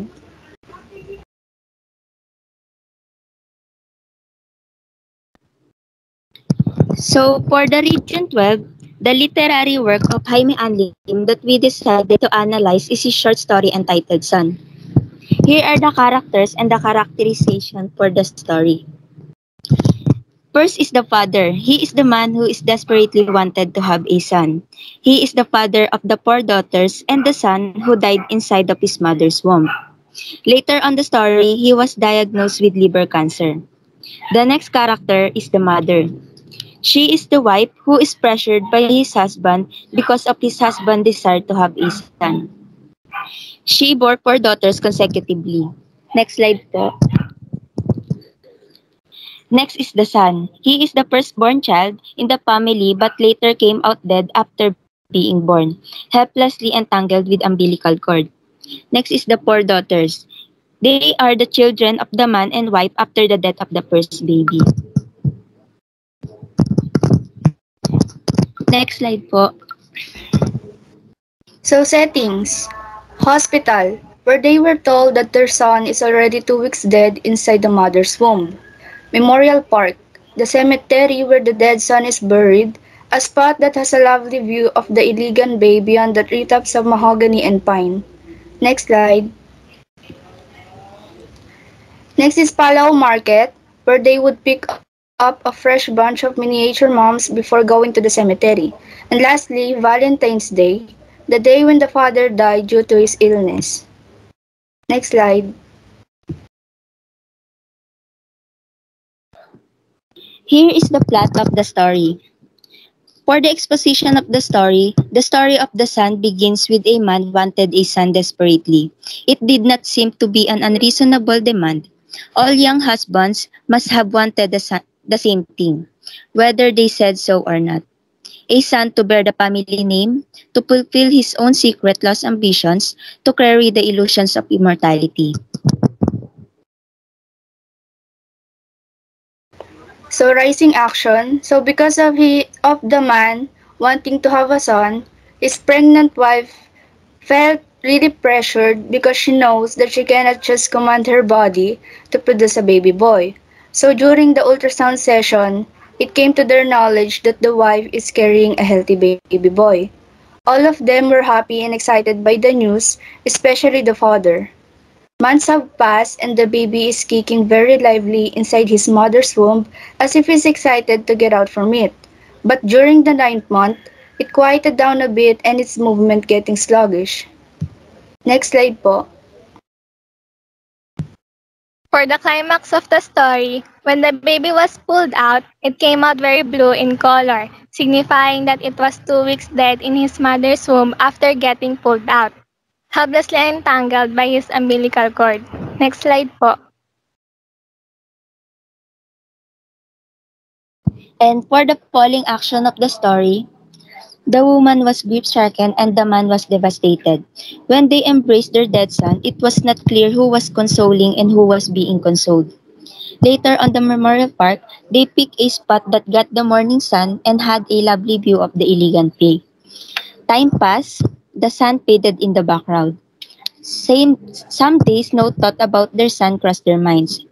After 8 years, they already had 4 daughters. The man didn't feel disappointed. Instead, he loved them and enjoyed their bonding, and he seemed content enough now.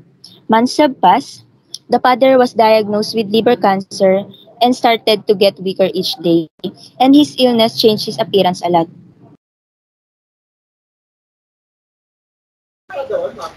So, resolution. The father knows that he doesn't have much longer days to live, so he gathered his wife and daughters on his deathbed and told them his last wishes. 2 weeks after, on Valentine's Day, he died due to his liver cancer.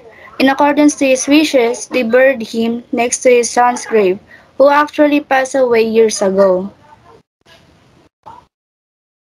For the theme of the story is about acceptance and love for family since the story talks about how the father desired to have a son but had 4 daughters instead but still loved them regardless of their gender. Next slide po. Moral of the story. Regardless of the child's gender, parents should love their children no matter what. There are things in our life that we wanted to happen or achieve but aren't really meant to be ours.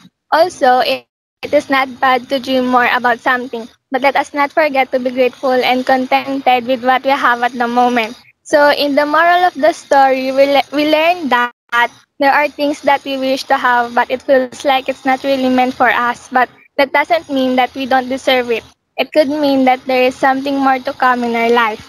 But also, as we are in the process of wanting something more, we should also appreciate and see the things that we have at the moment. Next slide po.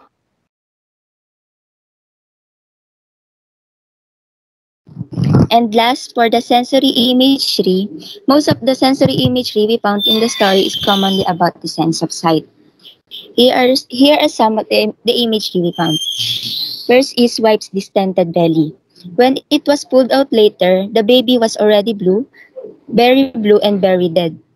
They picked a spot that got the morning sun and had a lovely view of the elegant bay beyond the treetops of mahogany and pine. Fresh bunch of white miniature moms. Next slide po.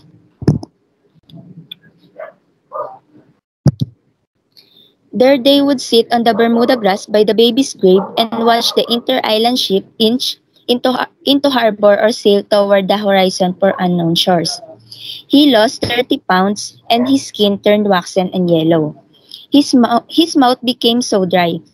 It was coated with a white chalky substance. His face shrunken around his skull. He became all cheekbones and sunken eyes. That's all for the region 12. Cordillera Administrative Region po. Ayun, can we hear Miss Cecil Torres to lead the subunit group 1 po from our group, Miss Cecil? Good afternoon, everyone. I am Cecil H. Torres from ABMCIT2, and I am your teacher for today. Good afternoon, grade 12 GAR. Good afternoon po, ma'am. Good afternoon po. So first, we will define CAR. Cordillera Administrative Region, or CAR, is rich in Asian culture. Cordillera is one of the prime tourist destinations in the Philippines. It has many spectacular scenic views and enchantingly cool places.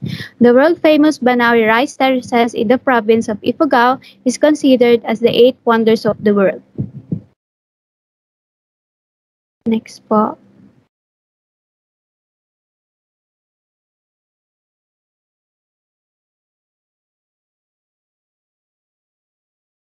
Luisa A. Igloria. Maria Luisa Aguilar Igloria, or also known as Luisa Igloria. She is an author from Cordillera Administrative Region, or CAR. She was born in Baguio on September 3, 1961. She is a poet, author, educator, and a writer. Her husband is Ruben V. Igloria, born in 1964. Her children are Jennifer Patricia A. Carino, born in 1981, Julia Katrina A. Carino, born in 1983, Josephine Ann A. Carino, born in 1988, and Gabriela Aurora Iglaria, born in 2001. Next po. The educational attainment of Maria Luisa Igloria. Luisa A. Igloria received her undergraduate degree from the University of the Philippines, Baguio in 1980. In Bachelor of Arts, Humanities, cum laude, major in comparative literature, minor in English, cognate in philosophy. Masteral in Arts in Literature at Ateneo de Manila University at Manila, Philippines in 1988 as a Robert Southwell Fellow. She also got her Doctor of Philosophy in English Creative Writing at the University of Illinois at Chicago in July 1995, where she was a Fulbright Fellow. The awards and achievements of Maria Luisa Iglaria. The 2014 May Swenson Poetry Prize from the Utah State University Press. The 2009 Ernest Sandin Prize in Poetry from the University of Notre Dame Press. The 2007 49 Parallel Prize in Poetry from the Bellingham Review.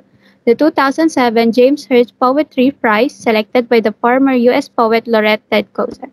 And to continue the awards and achievements, is there anyone from the class who would like to participate? Yes, Miss Krishna Nelmida. Good afternoon. Good afternoon po, ma'am. Good afternoon. The 2006 National Writers Union Poetry Prize, selected by Adrian Rich, the 2006 Stephen Dunn Award for Poetry, the first Sylvia Claire Brown Fellowship, Ragdale Foundation Summer 2006 Residency, finalist for the 2005 George Borgin Memorial Award for Poetry, Poetry Society of America, selected by Joy Harjo, and the 2005 Richard Lemon Poetry Fellowship to the Napa Valley Writers Conference.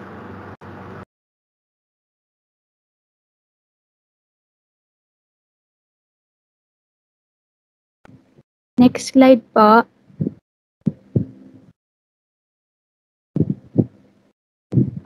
Since November 20, 2010, Luisa has been writing at least a poem for a day for her daily writing project, and these are the books that she wrote. Anyone from the class who wants to read the books written by Maria Luisa Iglaria? Yes, Miss Nelmida again. Cordillera Tales, 1990. Cordillera Tales, New Day 1990, that was awarded 1991 National Book Award at Manila Critics Circle, Philippines. Cartography Anvil 1992 was awarded 1993 National Book Award for Poetry, also at Manila Critics Circle, Philippines. Encanto Anvil 1993 that was awarded 1994 National Book Award for Poetry at Manila Critics Circle, Philippines. In the Garden of the Three Islands, Moyer Bell and Asphodel 1995, Blood Sacrifice, University of the Philippines Press, 1997 was awarded 1998 National Book Award for Poetry at the Manila Critics Circle, Philippines. Songs for the Beginning of the Millennium, De La Salle University Press, 1997, that became a finalist, 1998 National Book Award for Poetry at Manila Critics Circle, Philippines. Turnings, writing on women's transformations, co-edited with Rene Olander, Friends of Women's Studies at Old Dominion University, March 2000, Not Home But Here, writing from the Filipino diaspora as central editor, Anvil 2003, and Thrill and Mordant, WordTech Editions, Fall 2005, which became a runner-up 2004 editions prize.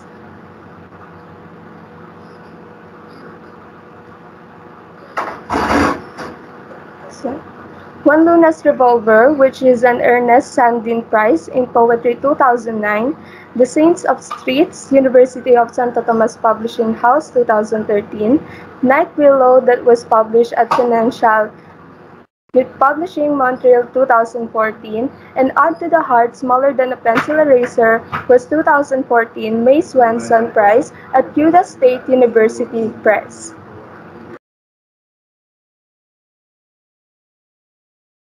Next po. Ms. Nalmida, please continue it to the chapter books written by Igloria. So, chapbooks made by Luisa Aguilar y Gloria, Bright as Mirrors Left in the Grass, Kudso House, Quarterly Spring 2014, Check and Balance, Moira Press, and Locafa Chops 2017, Howry, Tea and Tattered Pages Press, April 2017, and What is Left of Wings, I Ask, that was 2018 Center for the Books Art Poetry Chop Prize at New York 2018. Thank you po, ma'am. Thank you. Next slide po. Did you know, class, that Igloria was an active member of Pintig's Cultural and Education Committee? So what is Pintig? Pintig is a Filipino-American cultural and theater group.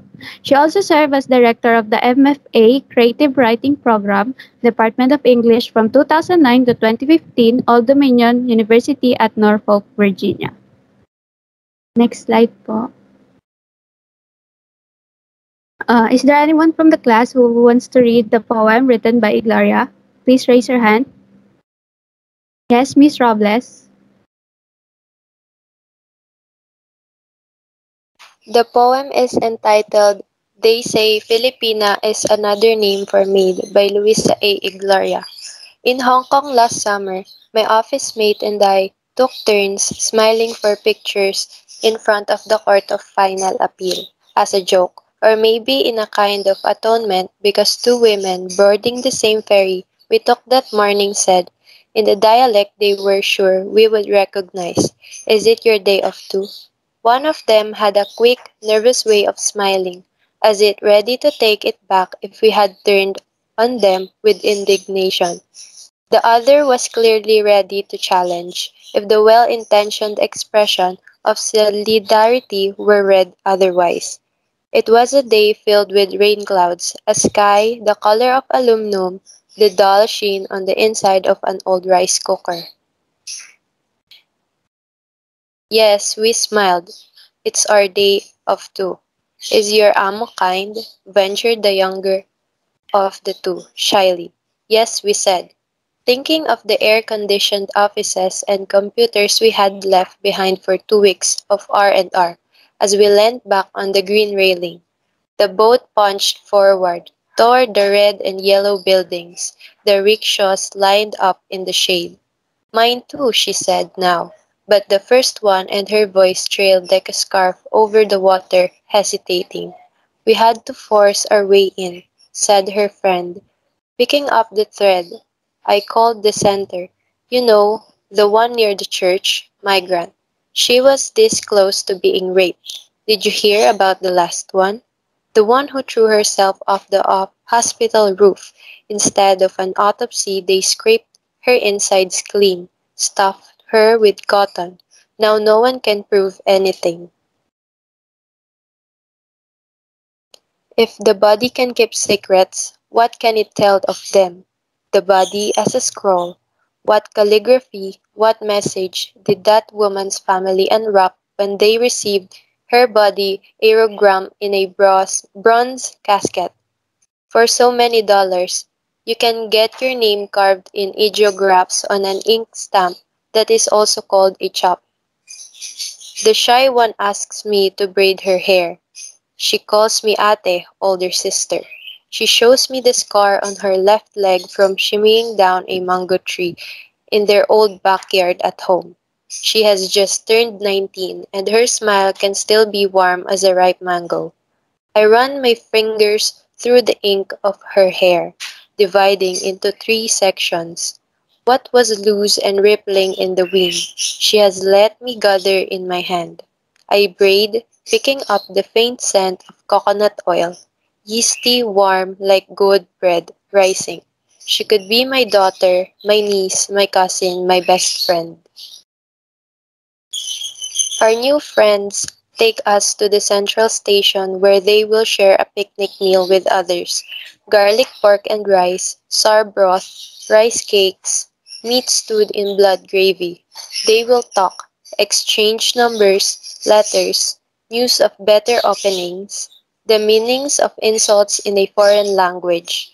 Pictures of grade school children proudly stepping up to receive medals on closing day at school, their hands the size of their sleeping quarters.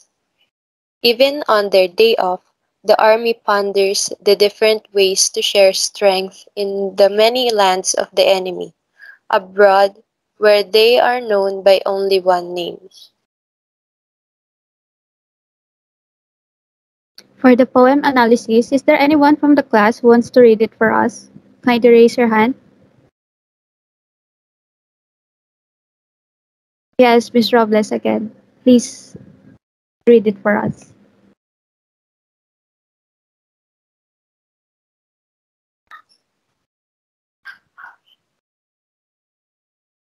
So the poem does not have syllabic structure and rhyming scheme. So it is a free verse, or in Tagalog, we called it Malayang Taludturan. The poem as a poetic narrative has nothing much that is special about its sound and structure. It is apparent that the poem has no rhyme and meter. At the same time, the diction is only at a neutral level. It is true that this poem has no rhyme and meter. But always remember, the poem, even without rhyme, meter, and sophisticated diction, is not at all bland in creativity. Thank you po. Thank you, Miss Robles. And for the theme or moral of the poem, is there anyone who would like to volunteer? Yes, Miss Sarion. Good afternoon.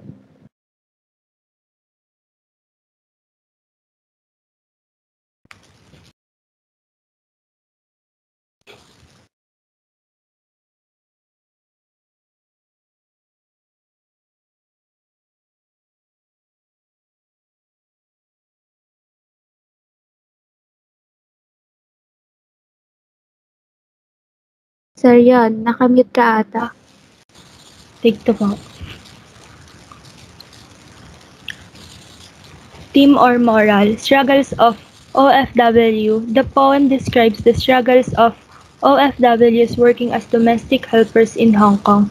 OFWs are abused verbally, physically, and emotionally, and some have died. Despite this, many people wish to work there.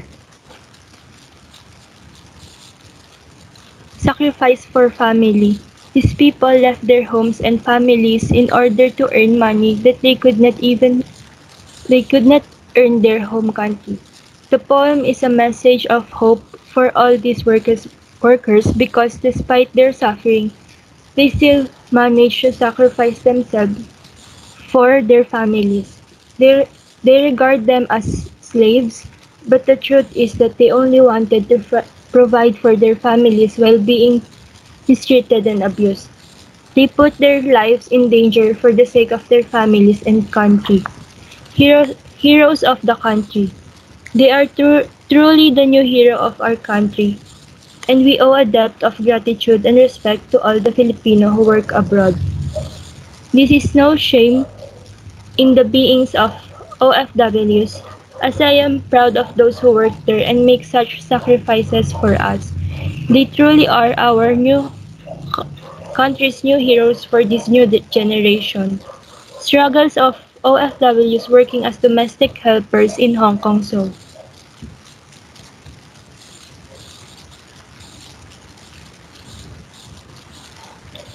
Figurative language, simile, and her voice strayed like a scarf over the water, hesitating. I braid, picking up the faint scent of coconut oil, yeasty, warm like a good bread rising. The body as a scroll. She has just turned 19 and her smile can still be warm as a ripe mango. Hyperbole. Their hands the size of their sleeping quarters. Did you hear about the last one? The one who threw herself off the hospital roof instead of an autopsy. They scraped her inside clean, stuffed her with cotton. No, no one can provide anything. Symbolism, hero, overseas Filipino workers in Hong Kong. That's all po, ma'am. Thank you. Thank you, Ms. Sarion, and thank you for all the students who participated in our little discussion. Let's first start to discuss the Negros Island region, or NIR. President Benigno Aquino III signed Executive Order 183 on May 29, 2015, creating the Negros Island region. Executive Order 183, whereas the new region was created by combining Region 6, Western Visayas, and Region 7, Central Visayas, to form Negros Occidental and Negros Oriental. Negros is a Philippine island that is part of the Visayas region. The island is the country's fourth largest. The Philippines Negros Island region has the least number of provinces, only two. It has 19 cities in total, including the highly urbanized city of Bacolod and Dumaguete, tying it for the most cities with Calabarzon, which has 19 as well. Negrenses and less commonly Negrosanos are the inhabitants of the island area. The natives used to call Negros Island Buglas, which means to cut off in Hiligaynon. Because of the dark-skinned people, the Spaniards named it Negros when they landed in April 1565. Hiligaynon, also known as Ilonggo, is the primary language, and Roman Catholicism is the predominant religious domination. For the next presenter, may I call on Miss Jovel and Del Rosario. Thank you, Miss Jasmine. Good afternoon, everyone, especially to Miss Eveth and Miss Mariela. I am here to introduce to you our chosen author of Negros Island Region, Ian Rosales Casocot. Ian Rosales Casocot was born on the 17th of August 1975, 46 years old. He was born and raised in Dumaguete City, Negros Oriental, Philippines. His parents were Mr. Fermin Bernaldez Casocot and Mrs. Fanny Rosales Casocot. For his educational background,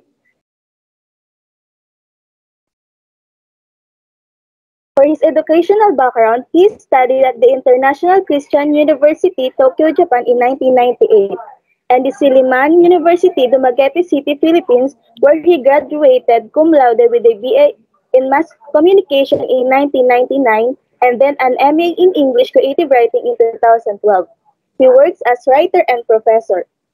His writing fellowship. He was a fellow for fiction at the Silliman University National Writer Workshop in Dumaguete in 2000, the Iligan National Writer Workshop in 2002, and the University of the Philippines National Writers Workshop in Baguio in 2008.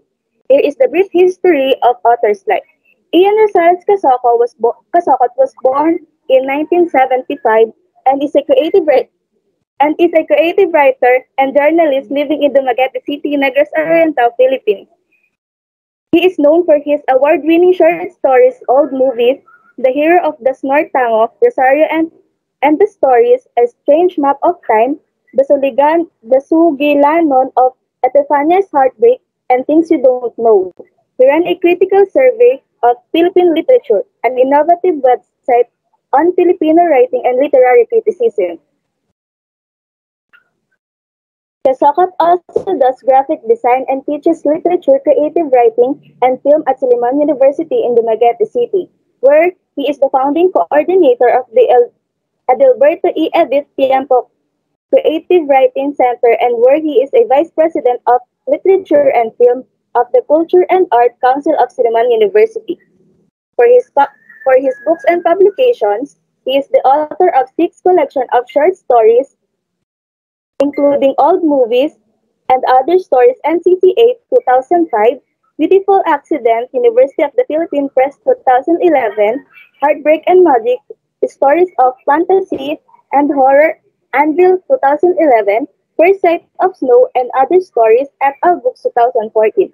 Don't Tell Anyone, which is co-authored with Shakira Andres Season, Anvil 2017, and A Bamboo Girls, Stories and Poems from A Forgotten Life, Ateneo de Naga University Press 2018.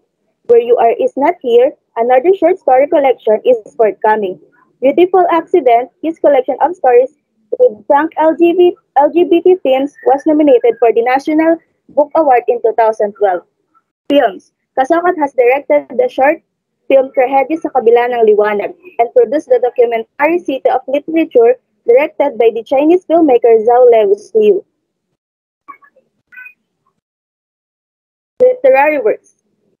Apat na Pisong Buhay, Sleepwalker, Nostalgia by Rene Boy Aviva, God Will Heal, The Broken World, A Song of Peace, Make Us Whole Again, Paano Lumaki ang Kambal, The Seventh Moon by Jeremiah Cardinal, Chapter 24, The Sunrise, an excerpt, Verus, Nature, four poems by Patricia Rivera, four poems from Poems for the Dead, Through a Glass, Darkly 1949, The Ghost Manifest or Safeguard, and Foucault, Social Subconscious, Sugad Mga Sugo, Speculative Fiction in the Filipino Popular Television. And for his achievements, Carlos Palanca Memorial Awards for Short Story for Children, Carlos Palanca Memorial Award for Short Story. That's all for Ian Rosales Casacot's biography and other informations that we gathered. Here is Miss Giselle Superable to start the literary analysis of the story The Last Day of Magic. Miss Giselle, the floor is yours. Thank you, Ms. Joviel. Good afternoon, everyone, especially to you, Ma'am Eveth and Ma'am Mariela. I am Giselle Superable, and now let's proceed to the literary analysis in one of the works of Ian Rosales Casocot, this story entitled The Last Day of Magic. This story won third prize for short story for children in the 2007 Palanca Awards. And for the summary of this story, it evolved around a boy named Kulas who witnessed the downfall of their land. Their world full of magic and spells the get. Magicians alike are getting turned on into reality, which makes their magic not be practiced anymore. They choose to have a much more career-based livelihood like nurses, call center agents, and other corporate works, instead of doing the usual magics that can bring smiles to everyone. Until their city became very pale and very dark, not knowing that Kulas has the only solution, making every magician try again to do their tricks. Kulas appeared in front of them and motivated them to try again. Peacefully and humbly, they tried what Kulas told them and made them feel joy and happiness again. The city became lively again. Kulas just concluded the only reason they become so down is that the citizens of their land turned their backs to what they are before, and the only thing that has been left for Kulas is the hope that he can witness those magics again glowing into their land for their land. The characters of the story, Kulas, Mang Andoy, Maria, Pedrito, Rosario, and Aling Pening. Characteristics. Kulas. He is the main character. He made small things fly around him. He is sad because magic faded because of the villagers seeking jobs. His magic wasn't as powerful as others, so he did not feel as if anyone would believe him. He is resilient, believe in magic until the end. Mang Andoy. He is painter that used a magic brush, and he preferred something more useful. Maria. She is a singer and she preferred to be a nurse. Pedrito. He played games and used a lucky magic dice and fastball. Also, he preferred to be a call center agent. Rosario. Baker that used a magic strainer. Wanted to be a lawyer. And lastly, Aling Pening. She is a writer with magic ink or pen, and she wanted to be an accountant. Next is the setting. The story took place in the village of Daget, where a town full of magic. Plot of the story. Exposition. The change came in a crawl of silence and also darkness. No one knew exactly when it began. It must have started the day the sun refused to wake from its blanket of blue waters to the east. Or it must have been the night the moon refused to talk to the stars. Or perhaps it was that morning when the cocks did not bother to crow a welcome chorus to the beginning light. Or perhaps that evening when the night breeze took to bed in a deep sleep and nothing stirred all night. Not even the frogs or the crickets that used to lull the village into slumber with their constant music. Or it must have been the moment the light faded away from the cluster of trees the village fireflies danced in. Rising action. When no one had any idea when there was no more magic in the village of Daget, Kulas was the only one who knew. But he was only a child, and the only magic he could do was make things, small things, fly about him. The other people of Daget's community possessed far more magic than he did. With the purity of their melodies, some could still create typhoons. With poetry, some people were able to influence the moon's waxing and waning phases. Others could communicate with the old woodland spirits, while yet others could create delicacies, cakes, and pastries made from old and secret recipes that evoke long forgotten feelings of love, even hatred. Kulas was sad, knowing that in a town filled with magic, no one would believe a young boy who could only make small objects fly. The people of the village could have inferred the many small moments that could be claimed to have sparked magic's unexpected retreat from the get, if they had been just a little more conscious of the slight sniff of the shifting air, but no one knew. There was the lazy sun, the sad moon, the unlit fireflies, and the muted melodies of nocturnal musicians.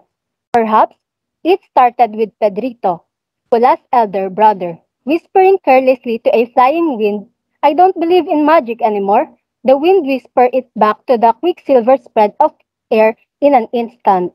And when Mang Andoy said, "Something more useful than the ordinary magic," Maria stated, "I could be a nurse and I don't want to sing anymore." "I might work as a call center agent," Pedrito said. "I don't want to play any more games. I might be a lawyer." Rosario said, "I don't want to bake any sweeter pies." Aling Pening said, "I could be an accountant. I don't want to compose any poems." They said that magic no longer had a place in the get. The fireflies died out one by one with each solemn proclamation until only remnants of the magic remained.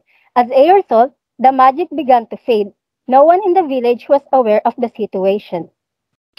And for the continuation of the literary analysis, here is the next presenter, Miss Rose Brandungo.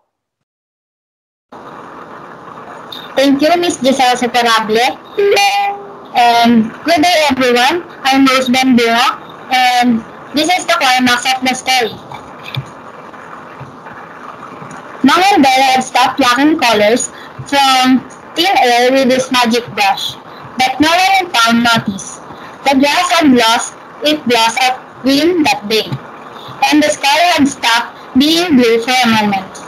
Maria's wonderful songs had suddenly turned to silence, and no one had noticed. It was enough to keep the flowers from blooming too much or the birds from singing from tree to tree on that day. No one noticed that the gator had thrown away his magic dice's lock and his magic balls too.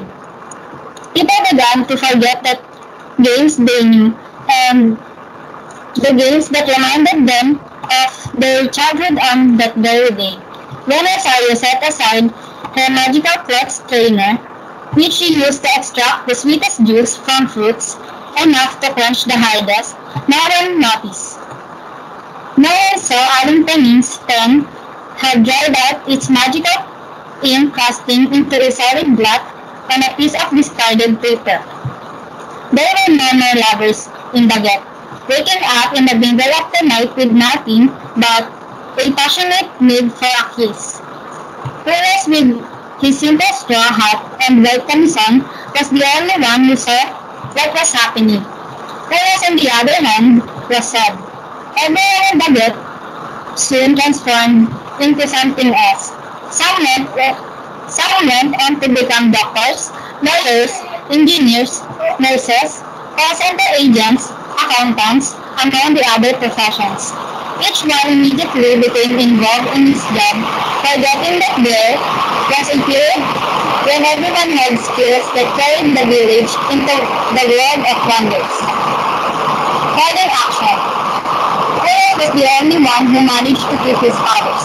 He would go to quiet location somewhere in a little alley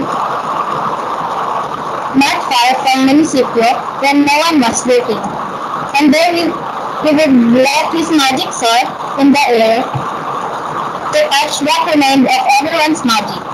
Day after day, he stuck to his old ways and learned how magic was intimately connected to the soul.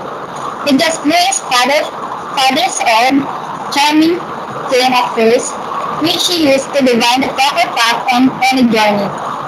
The gravity of his talents soon appeared to attract all other lost remnants of people's forgotten magic. Resolution. Whereas the young boy was the only one who told them. They came into his quiet corner, witnessed the ruler king's levitating in his presence. And the night in the wise voice, you may be anything and anything you desire in your life. But it will require our own small magic deep inside ourselves to give us a life of color, energy, and motion of glow. To forget our music is to forget what makes us unique. The last returned everyone's long-lost magical items. Magic returned to the get in a rush of a song, dance, and play, as well as color, food, and poetry. And everything went smoothly. Above all, he knew how magic might turn anyone's life into a happy ending story. Theme. No one thought it could happen, but there finally came a day when there's no more magic in a village of Dagat, and coolest was sad. The change came in a curve of silence and also darkness. No one knew exactly when it began. It must have started the day the sun refused to wake exactly when it began. It must have started the day the sun refused to wake from its blanket of blue waters to the east. Or it must have been the night the moon refused to talk to the stars. Or perhaps it was that morning when the cocks did not bother to call a welcome chorus to the beginning light. Or perhaps that evening when the night breeze took to bed in a deep sleep and stirred all night. Not even the cows or crickets that used to roll the image into slumber with their constant music. Or it must have been a moment the light faded away from the cluster of trees the village fireflies danced in. No one knew. Only Kulas knew. But he was only a boy, and all he could do for magic was to make small things fly about him. The other people in the village of the Get had so much more magic than him. Some could still typhoons with the purity of their songs. Some could control the proximate waning of the moon with poetry. Moral of the story. Never forget where you came from in a reminder for all of us as we take our journey through life. Before time makes us realize what we had, learn to appreciate what we have. We should embrace our environment growing up, enjoy it immensely, or remember our situation as a kid, and be grateful for the good things that allowed it to live. Our past made us who we are today, and if we are happy with who we are, that includes work and and with whom we grew up. It's about showing our gratitudes for the part they played in our lives. Where we came from is inspiration, and it's also our responsibility to pay it forward and never forget where we came from. Just like Kula said, to forget our magic is to forget what makes us who we are. And that's the moral of the story. And may I call for Jasmine Manikis for sensory imagery of the story. Good day, everyone. Good day, everyone. I am Mary Jasmine B. Manikis. I will be discussing the sensory of imagery and symbolism. For the sensory of imagery, for the sense of sight, the sky was slate, the earth was parched brown and cracked in places where grass used to grow in their wildest green. The mountains looked wasted and the air had no cackles of energy. It must have started the day the sun refused to wake from its blanket of blue waters to the east. That very day, the grass lost its sheen of green, and for a brief moment, the sky stopped being blue. For the sense of smell, if the people of the village were only a bit more aware of the slight sniff of the changing air, they could have divined the many small moments which could be said to have sparked magic's unexpected retreat from the gate, but no one knew.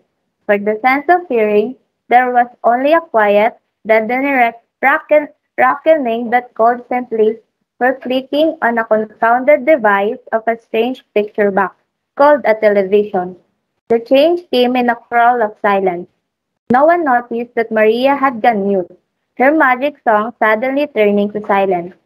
Not even the frogs or the crickets that used to lull the village into slumber with their constant music. Ula's older brother whispered carelessly to a stray wind, I do not believe in magic anymore. Taste. There's no sensory imagery for the sense of taste. For the sense of touch, perhaps that evening when the night priest took to bed in a deep sleep and nothing stirred all night. And for the symbolism, magic brush, an object that is used by Mang Andoy to paint, and it signifies the ability to shape our hidden desires and to provide color to our lives. Singing voice of Maria, it represents the giving of rhythm to our life, which keeps the universe humming in balance. Cloth strainer, it depicts Rosario's tool for extracting the sweetest juice from fruits, and it satisfies our desires while also nourishing our hopes. Ball, it is a play that reflects their childhood memories. Dice, its representation of dice assures that we have limitless set of possibilities can choose from. Pen, it represents the chance for Alang Pining to write stories, which is their lifeblood, and to portray in words what moon could only glow or the flowers could only blossom when she wrote her poem, Enchanted Cane. It represents Kula's father, who is said to be able to determine the best spot for every journey. Flying Orbit, Kula's magic that brings back everyone's forgotten magic. Magic. It is a treasure from the past, a gift of ancient Babaylan who were nothing more than shadows of primordial tales, and it reflects the joy and happiness of people in the guest.